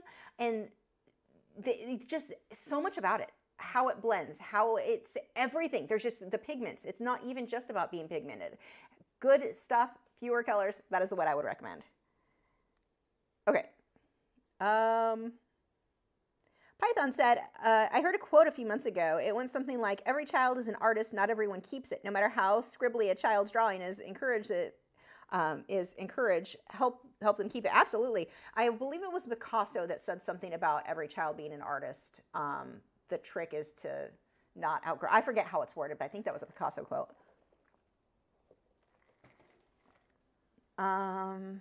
Let's see. Dream a Lamb said, once you find a reference photo, how do you decide what medium you will use? So mine is a little bit different because I'm trying to rotate because of my Patreon lessons and my videos. I'm trying to constantly rotate, trying to keep everyone happy. I found out recently because Patreon now has a thing for collections. And so I put all my acrylic paintings, it is in their own category, colored pencil. And now I realize I do not have enough watercolor or Inktense. So I'm going to be working on that. But point is, I try to rotate so there's something for everybody. Yeah, you stop, sir. I just had a look and he stops chewing at his feet. But anyway, it's a little bit different for me to answer that than I think the average person. But sometimes, wait, stop itching your feet. You're making it worse. But sometimes it's, like, let me see. Let's think of an example. Acrylic paints, if I want something that's really detailed and really large, I'm going to go with acrylic paintings. I can get that done. Acrylics are oil. I can get that done way faster. Acrylics I'm faster with than any other medium. I can get that done very quickly. Colored pencil, something I want lots of detail and it's like a macro shot or a close-up of something. I really like colored pencil for it. Just for the fine detail, that's great. But for me, it's a little bit weird. It's not an easy thing to answer because I'm trying to rotate constantly. It's more about, okay, I need to do something in watercolor this week. I need to do something with acrylic, like a specific medium. I'm looking for the medium and a reference photo that I want to paint with that. I kind of do it in the reverse. So that is not a helpful answer. So there you go. There's me rambling and not helping at all. Python said, I saw a Reddit post about a super snooty gallery owner. She literally insulted a painter's artwork and tried to make the artist join her painting class. Wow. Yeah, that's a little... I have met gallery owners. Gallery owners are an interesting thing. They kind of remind me of art professors in college. They think way higher of themselves than they should. Like, just because you got the job doesn't mean you're an authority on art. Because there are a lot of professors in college that should not be teaching anything. So, but yeah, you get this weird, like, elitism out of it. I knew a gallery owner. I think she's back too, which is weird. But anyway, I displayed my work at her gallery once. And I've told this story before where people were like literally, the actual word literal, not the current colloquial version of it. But people were leaning on the artwork that were on the walls because my band was actually playing that night, were playing and people were leaning on the art. She didn't care. She didn't do anything about it. But it was funny to me because she picked up one of my paintings, or one of them was supposed to be displayed there. And it was done on what was it, board, one of the cradle board, what is the word for it? It's like a masonite board, but something like that. And it's framed, so it's perfectly fine. There's nothing. Her snooty attitude about, oh, it's on that. Lady, your own son, who you're trying to sell his work for thousands of dollars, paints with newspaper print glued and red paint tossed on it. Not only is it ugly, it's not cool, it's not archival. He's using materials that are like, and you're worried about my cradle board? Really? The snooty, like, it is bizarre how some of these gallery owners, and not all of them are like that, but a lot of them are. It's really kind of a funny, like, so if you ever go to talk to a gallery owner to show them their work and you're getting that snooty attitude, sometimes they may give you feedback that is truly valuable, that can truly help you grow as an artist and you want to listen. But sometimes they're just so, that elitist, like one of the things that gets me is that some of these gallery owners, they only do like abstract, more impressionism. That's what sells for them, and that is totally fine. But that doesn't mean that you need to try to tell every artist that they need to paint in that style too, or that there's something like invalid about doing realism. Because realists, we get a lot of crap from gallery owners because they're looking for that more abstracty, weird, artsy thing. And I don't know if it's just because they themselves aren't typically artists or they're not good at. I don't know what the thing is, but yeah, don't take it personally. It's kind of like really a normal thing with them. Now, that's not to say I have seen artists who are atrocious. They put no effort into getting better with their work, and they would go into a gallery and be like, here's my super expensive, I think you can sell this and you should be honored to have my work. And it's like, dude, you suck, like bad, like you've put no effort into your craft. So it can go both ways. I mean, gallery owners, I'm sure, can tell you plenty of stories of hilarious artwork that came in, and it's like, it's not that these artists couldn't be good, it's that they're not putting in the effort. God, is that not just the world these days? Of I want top dollar, I want to make tons of money, but I also want to put in no effort to improve my own skills at whatever it is. Yeah, anyway, that is a rant I could go on for some time. Let's see. Dorothy said, do you recommend the small airbrush setup with a can of air? Just, oh, Dorothy, you're here. Okay, I already answered your question, so hopefully you saw my answer. Yay. Let's see. Python said, I bought some Galclade. I can't say that. I know what it is and I can't say it. I like my oils a bit stickier. Any tips on using it, or in your case, liquid? So I use liquid. I've used that stuff once. I think it came in a Smart Art box once years ago. I just use it to thin out the paint.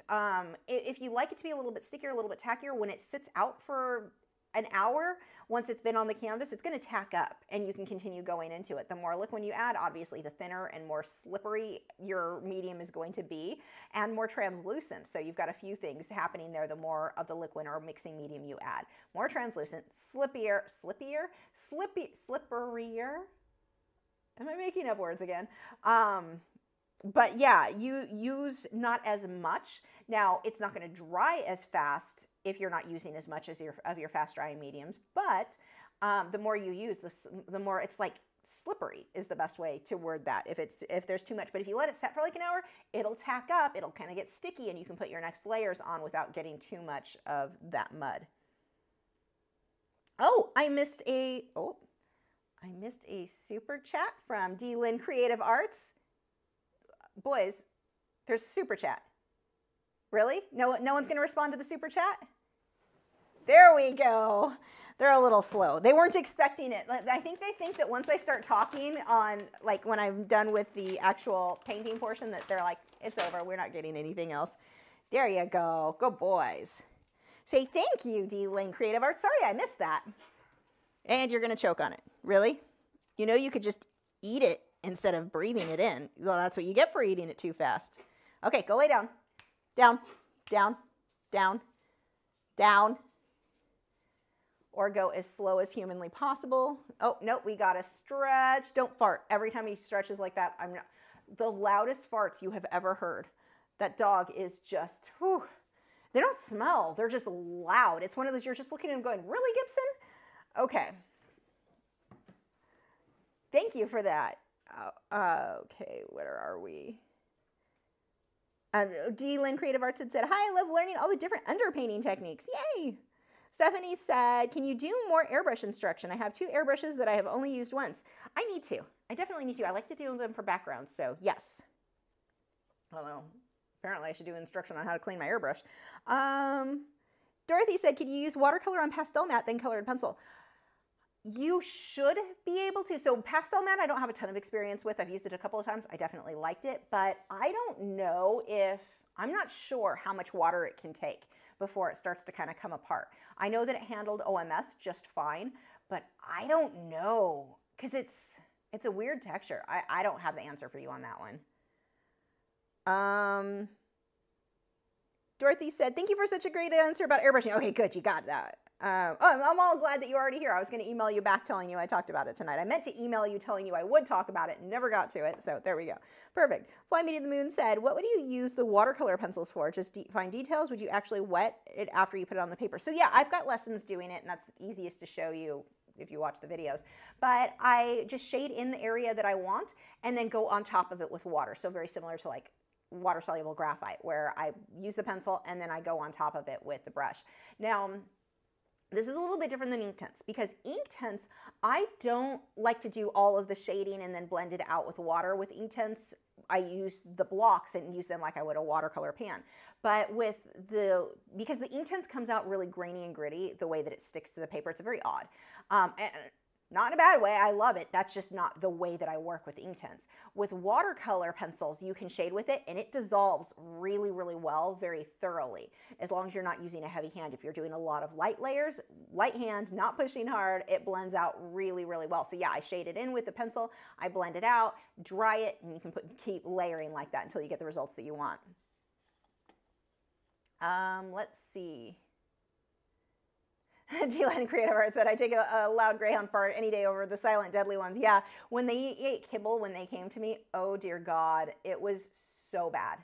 So bad. They're on a raw diet now, no smell. But unless, well, Wade was gassing me. Yeah, we're talking about farts on my live stream. This is classy. But yeah, Wade tried to do some of the silent, deadly ones the other morning, but I think it's because I must have given him something. There was something I gave him that did that to him. Let's see.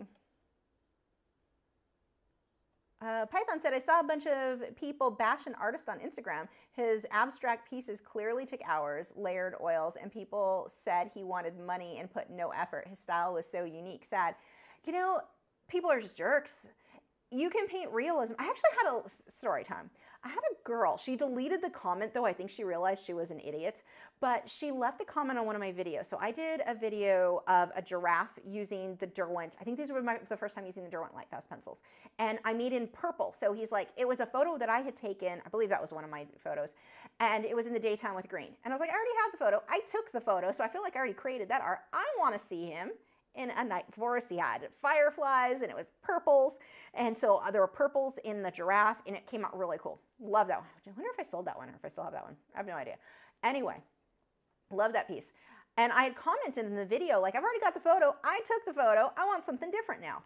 Oh, this girl ripped me apart that I was how did she word it? That I was dismissive of people who work in realism, and she's so sick of hearing comments like mine being dismissive of every realist artist that's good. And I'm like, lady, go look at my work. Go look at anything I've taught. I have videos talking about why realism, like the value in realism. But you get people who are just jerks for the sake of being jerks. And it's like, in her case, are you so lazy that you wanted to leave a nasty comment, but you couldn't take the 5 minutes to go look at any of my other work? You just want to attack me because one thing that you took out of context. One thing.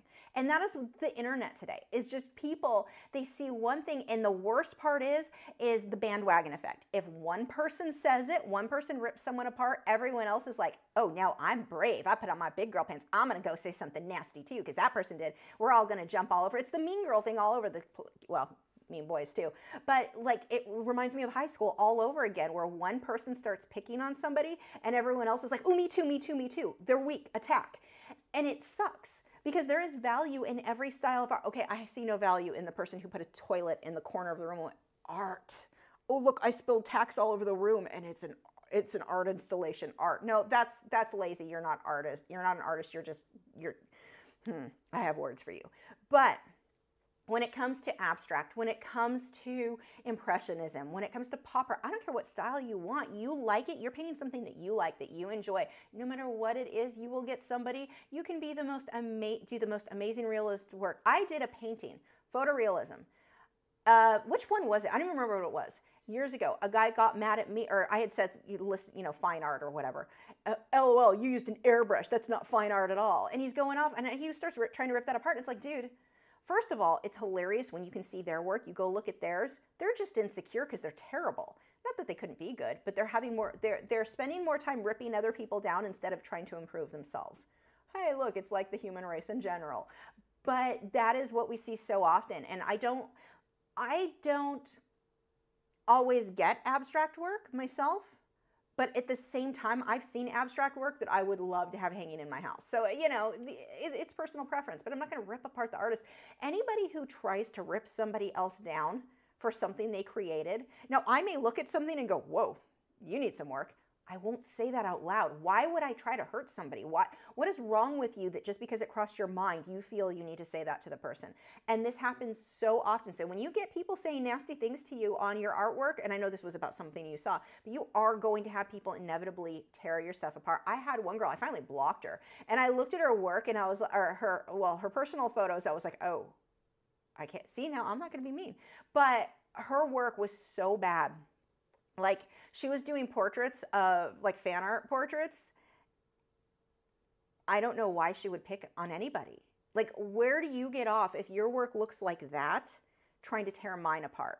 Oh, because you feel insecure, so you're trying to tear me down to make yourself feel bad. I finally just blocked her. She did it a couple of times, and it was like, yeah, I'm done with your little trying to build yourself up crap. But yeah, exactly. Fly Me to the Moon said, I say, bravo, you did it. You created something. There is value in creating something, and the people who would prefer to tear something down, to tear somebody down, to ruin something, to ruin somebody's mood, to make them feel bad because they created something, like, there's something wrong with one person in this situation, and it is not the person who painted something, even if it's not good. It doesn't matter what you created. You just made something that didn't exist. You are creating things in this world that other people aren't even brave enough to try. It is amazing that you picked up that pencil, you picked up that brush. That is amazing, and you should always feel proud of that, but you will always have somebody else who didn't put in the effort, and so they need to tear you down. I have never once, not a single time in my life, have I had an artist who was good tear me down or make me feel bad about my work. Even if their work was so superior to mine, they had every place, there's so much room, they could have torn mine down. I have never seen a good artist try to tear somebody else down. Never once. It's only people who aren't good. So when that happens to you, you just need to remember that person can't paint, and you're making them feel bad about themselves because they don't even have either they don't paint at all, and they're not brave enough to even put in the effort. Too busy eating Doritos on the couch, I'm guessing. But they're either that, or they're just insecure about what they did try doing. A lot of people will paint or draw even for a long time, and they just never get good because they're not focusing on the right thing. They're just being lazy about everything, and they try to rip down other artists instead. Again, I have never seen a good artist who had any skill at all rip down another artist. Never once. Now, there are critiques where somebody submits and we give advice. That's different. But to try to make somebody feel bad, oh, that's just terrible. That person is a crap human. Don't take anything they say seriously. Don't let it tear you down. Kelsey said, dang it, now I want Doritos. Oh, dear God, you and me both. Cool Ranch Doritos, I could live off of, but they make me not feel well. So yeah, I barely get them. Oh, that and Pepsi. Like, if I could just have those two things for the rest of my life, and maybe some chicken taquitos from Walmart's frozen section. Oh, that's how I ended up with a lot of health issues. So yeah, anyway, moving on. Art of Raven D said that person could have spent time working on their art, but instead they went to go send a negative comment. Exactly. And it's just constant. Like, it's so weird to me how nasty people are to everyone else on the internet. Like, it is bizarre. Like, what is wrong with you that you would, I see stuff all the time, like, because I joined the Bearded Dragon groups and stuff like that, animal groups and stuff on Facebook, and the things people do that are genuinely harmful to their animal, I still don't even comment. There's plenty of other people who give them advice, but it's like the people who, they're not trying to help, they're just being nasty for the sake of being nasty. It's like, why? What are you accomplishing? Dolphin Soul said, not trying to be that mean girl, just curious, what made you decide to do blue when usually you add the blue tying into the background? This one actually in the background doesn't even have blue. The reference photo, if you look at that, the link's in the video description, it's brown and green. And he looks like he's sitting against, that looks like a lattice type thing that like plants grow up. Yeah, the blue would be reflecting from the sky. That is why, and I just liked it. Let's see, Python said, I remember the girl who did collages who said painting is not art on YouTube comments. Yeah, people say some very bizarre, like they get this weird idea. They'll set rules for themselves and then demand that everybody else follows the rules they set. Whether it's controlling the words you use. I had someone get mad at me because I call, like I'd be painting an owl and I'd be like, okay, he's going to do this, him this, he this, he, whatever. Don't give him a gender. Don't use gender terms on an animal. What is wrong with you? You don't get to control how I talk. I will speak respectfully as much as possible to everybody, but the fact that I'm calling an owl a he, why does that bother you? Why is that an issue? So yeah, I've had some of the most bizarre, like, they demand that they don't like the tools. They don't like that you use the airbrush. They don't like they will find something all the time. What was the one earlier? I screenshotted a funny comment to send to my friend who is also a YouTuber, and it's fun to laugh about stuff. Was it worth sharing? Hold on. Let me see if this was one worthy of sharing or if it was too bad. I know I was going to rant about it. I just hadn't sent it to her yet. Nope, that wasn't it. Did I not screenshot it? Oh, here it is.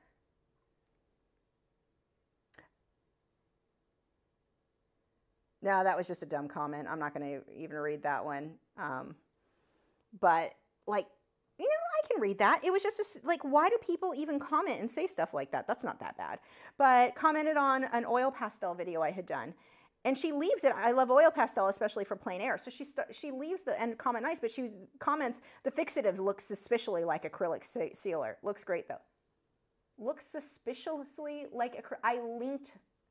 Why are you making an assumption that I'm not using what I said I'm using, or you didn't watch the video? It looks suspiciously. People are bizarre. I don't even know why she said that.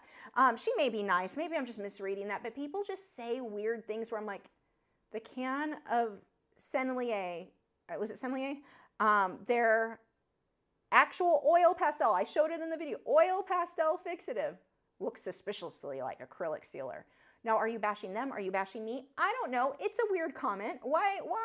That one wasn't that bad. It was just one of those where I was like, why would you even say that? Like, what are you trying to, oh, a fixative is in the same bottle every other fixative is in. That's suspicious. What? Oh, I don't understand. Anyway, have I tried the MeTense art boards? I have a few. They got the white ones and they were like the boards. Yes, I used it for colored pencil with the airbrush background. I really liked them for that. I was worried I wasn't going to get fine detail because it's pressed with the rough side, but I ended up having no problems. I did not have the rough side. Mine were smooth. Was it MeTense? I'm thinking it was MeTense and they were white. I've got them in my art closet still. Oops, that just jumped. Where were we?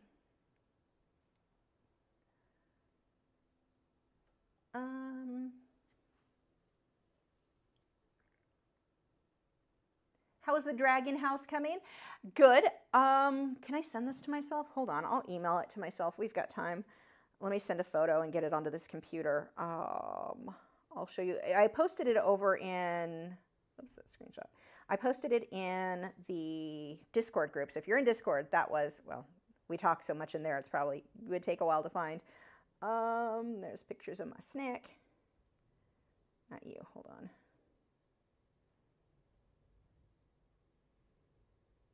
So Matt told me he thinks I should go a little bit lighter, and I was kind of tempted to pull some like sagey, greeny, teal colors, like more gray than anything else, into some of this, and I may do that. Let's see, I need to email. Where is Gmail? Why are you not? Oh, you are at the top, that's why. Now let me open the email over here, and I can show you guys where we are on there, or where we are, me and the mouse in my pocket. Gmail.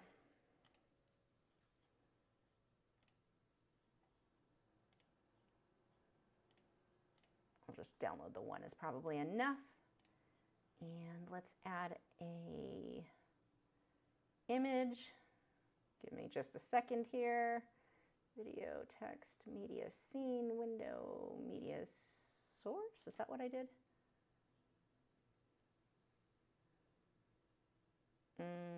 Maybe. Let's find out. Nope, that wasn't the right way. Cancel. How do I put the image on here? Why? It's probably like right in front of me and I'm just not seeing it. My eyes are tired. Image. Yes, that is exactly what happened. Okay. So this is where it's at. This is 120 gallons, so 4 feet by 2 feet. Oh, that just wasn't what I was supposed to do. Nope, same thing, stop. Let me shrink that down. 4 feet by 2 feet, and that, is that up? Yeah, that's up. So this, it was made by styrofoam, foam, and then spray foam. And then I put 4 coats of grout, so it's 50 pounds of grout. Grouted the whole thing, letting it dry for about 3 days, 3 or 4 days between each layer. Then once that was dry, I could go ahead and start painting. So this is what I came up with the painting. Matt thinks it's a bit on the dark side. My goal was black rocks, but because the dragon is orange, so the plan was to be dark. And I'll have cactus and plants in there and stuff too. But that's where that's where I'm at right now. I'm super happy with how it looks, but I may pull a few lighter areas. If I don't like it, if I make it a little bit lighter and I'm not in love with it, it's not a big deal because I can just paint over it. And I used a combination of my airbrush paint, my Createx airbrush paint, and Liquitex Basics to get that look. So that is what I've built so far. Super proud of myself on that. Now, the interesting thing with these, people do these builds all the time, and they do videos showing you how they did them. They use different sealer. I am going to go with Mod Podge Matte because I've used that before, and it's safe for the animals. But people post videos on this is how I did it, but they don't typically do a follow-up and like, here's where it started shipping and falling apart because I used like I didn't do things right. So I don't know how well this is going to hold up over the years. Worst case scenario, well, I did it myself. I know how to patch it up, but I can make a new one. So yeah, that is where I'm at right now. This is ready to, I may do a little touch-up painting to lighten some areas. I may just leave it dark. I don't know. But I've got to do the Mod Podge and then let it set for another week, and it's done and ready to go. I need to bake the topsoil so I kill any nasties that are in that and get that clean the play sand. It'll be a mixture, a 50-50 mixture for the soil. And yeah, it's almost ready. I stuck him in there last night. The paint's dry, so it's safe. But I stuck him in there last night because it feels like it's not that big. Oh my gosh, when you put that dragon in there, you're like, whoa, this is huge. This is really big. So he's going to have a good time in there. But yeah, I don't know how it's going to stand up long term. Some people use the same techniques I used 15 years later. They still look great. And other people, not so much. And so I have some theories. I'm going to make a video about it. I'll share the theories on why I think sometimes people have the grout chip and flake off, whether it be how they mix. And I'm probably one of them who didn't mix it right because I'm not used to using grout. But I think a lot of people too, when they do the spraying, the acrylic part, you use a lot of water and let it run into like all the little crevices and stuff that are carved out. Well, that water soaks right into the grout. Grout is not waterproof, so it soaks in. So you're now trapping, if you were to seal it, even though it's dry to the touch on the outside, you're sealing water behind that in the foam. So I let it set for a week. I hope that's enough to let any of that dry out, but I have a feeling that a lot of people don't realize that that paint is sitting in the foam wet, and now the humidity inside, like trapped in there, especially once everything gets hot, that is going to really destabilize it. So maybe I'll let it set an extra week. I don't know. But yeah, that's where I'm at. I can't wait for it to be done because 120-gallon tank sitting behind me, that is super, the screen's in front of it. It is so inconvenient. So I'm really excited to get that done. Dragon wants his new house too. Let's see. Artie Raven D said, wow, that person got mad at you for gendering an animal. We'd be mad. We call our male house finch a she, and she's named Baby Girl. Let's see.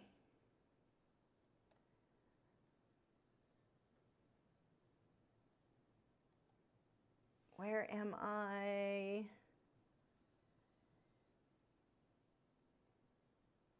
Let's see. Snow said, I want an airbrush, but the airbrush kit that you use cost $800 for me in Canada. Is there another airbrush kit that's good? Not really. I mean, you can buy things individually. I had Storm Force. Was that what the old compressor was called? The compressor is your expensive part. So those are always like $350 minimum. Some people will use a big, huge, heavy-duty air compressor that's like out for the garage. As long as you put I don't have one over here. If you put a little regulator thing that it pulls the moisture out, you can get away with that. I would not be an enjoyable experience for me, but I've known of artists who painted that way. It's just loud and obnoxious, and I don't do sounds like that. But yeah, unfortunately, just save. That is my answer, because you can get an Iwata airbrush, but like even this, it's not any cheaper. The cheaper ones don't last. It's not worth it. I would rather you save that money and put it towards something good. And I know that's a lot of money. Trust me, I get it. Wait, just save the money until you can get the thing that is good. No, that's not to say there aren't other good airbrushes. Sorry, itchy nose. It's just that you're not really saving money either. Like the price of the good ones are all about the same. Now, something you may be able to do is see if somebody on like Facebook Marketplace or something, why is my nose itching so bad? If somebody has, if they're selling a used one, because a lot of people will go in, spend all that money and then realize, I never use it, don't want it. You might be able to find something used. Whatever they're selling though, double check the brand. If it's an off brand, do not do it. Don't do it. They're trying.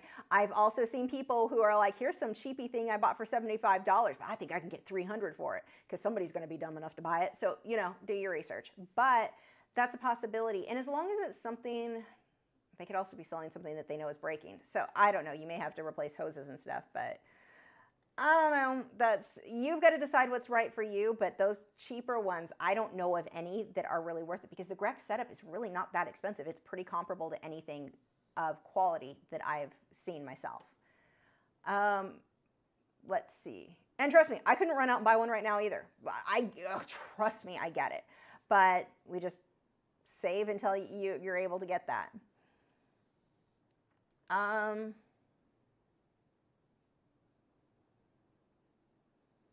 Where were we? We've still got 4 minutes if you want to bid on the owl.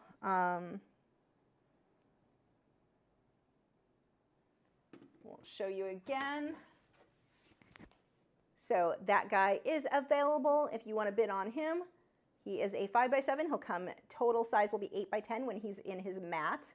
But, oh, he's so cute. I'm really happy with how he came out. Let's see. Where are we?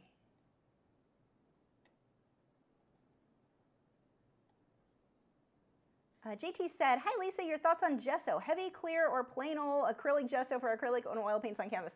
I use the Liquitex gesso. I don't use they have a basics one. I just use the normal one. I'm not sure what the difference is. Liquitex gesso is my go-to.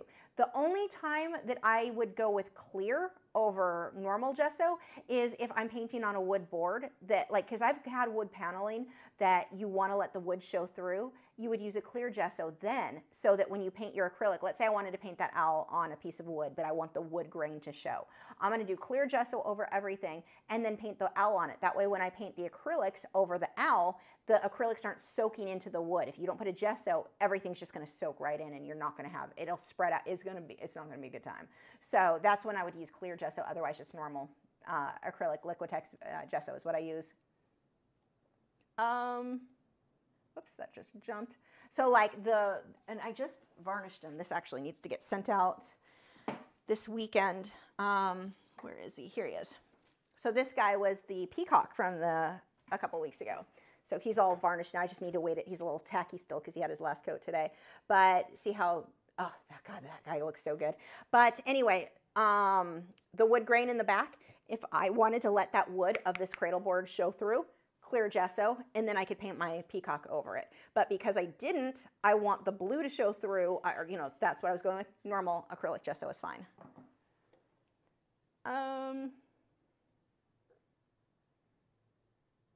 Clarifying, said our son Conyer laid 3 eggs this year to let us know we were wrong in referring to her as a he. That happens a lot.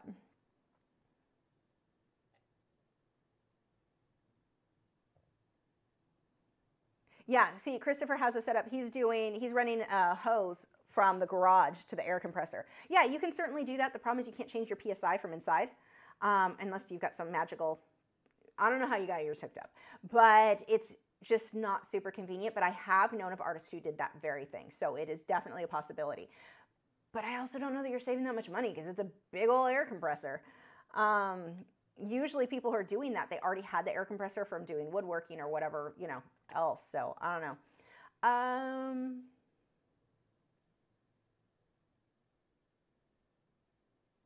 Where are we? I think we're just about done. Python said, is the ancient saying goes, Lachri paints animals, not people for a reason. No, I mean, I paint people because of the challenge, but I sure don't like most of them, that's for sure. I would say I like other artists. I like you guys. Like, I have fun talking to you guys on Discord. You guys are my favorites.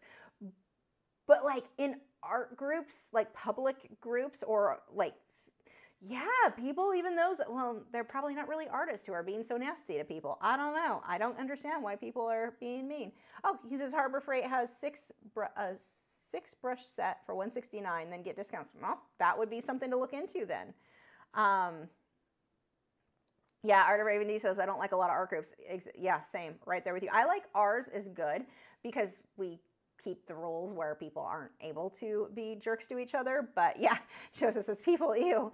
Yeah, I like painting people because it's challenging, and I like to, you know, you like to push your skills. But yeah, I'm more inspired. You're not going to see any of my art versus my inspiration videos with people. That is certainly for sure. People do not inspire me. Anyway, we are all done for tonight. Thank you guys so much for joining, and I will see you next week. I don't know what we're doing next week. Let me know, those of you over on my Discord, let me know what medium, what subjects you want. You can start leaving those comments now, and I'll see what I can do. And let's see. Real quick, Paige said, have you experienced or heard of pencils going old? I have not. I've never had any problem with that. I have pencils from 1995, some old Prismacolors, and they're still fine. So if they're a good pencil, I've not had that problem. But anyway, thank you guys so much. I don't even own gouache, Christopher, so I can't do that. I will see you guys next week, and oh, make sure to check out our moderators channel. Thank you so much. Make sure to say thank you to our moderators. They help so much, like so much. And the links to their channels are in the video description. And I will see you guys next week. There's probably more stuff I wanted to say, and I don't know what they were. Oh well, bye.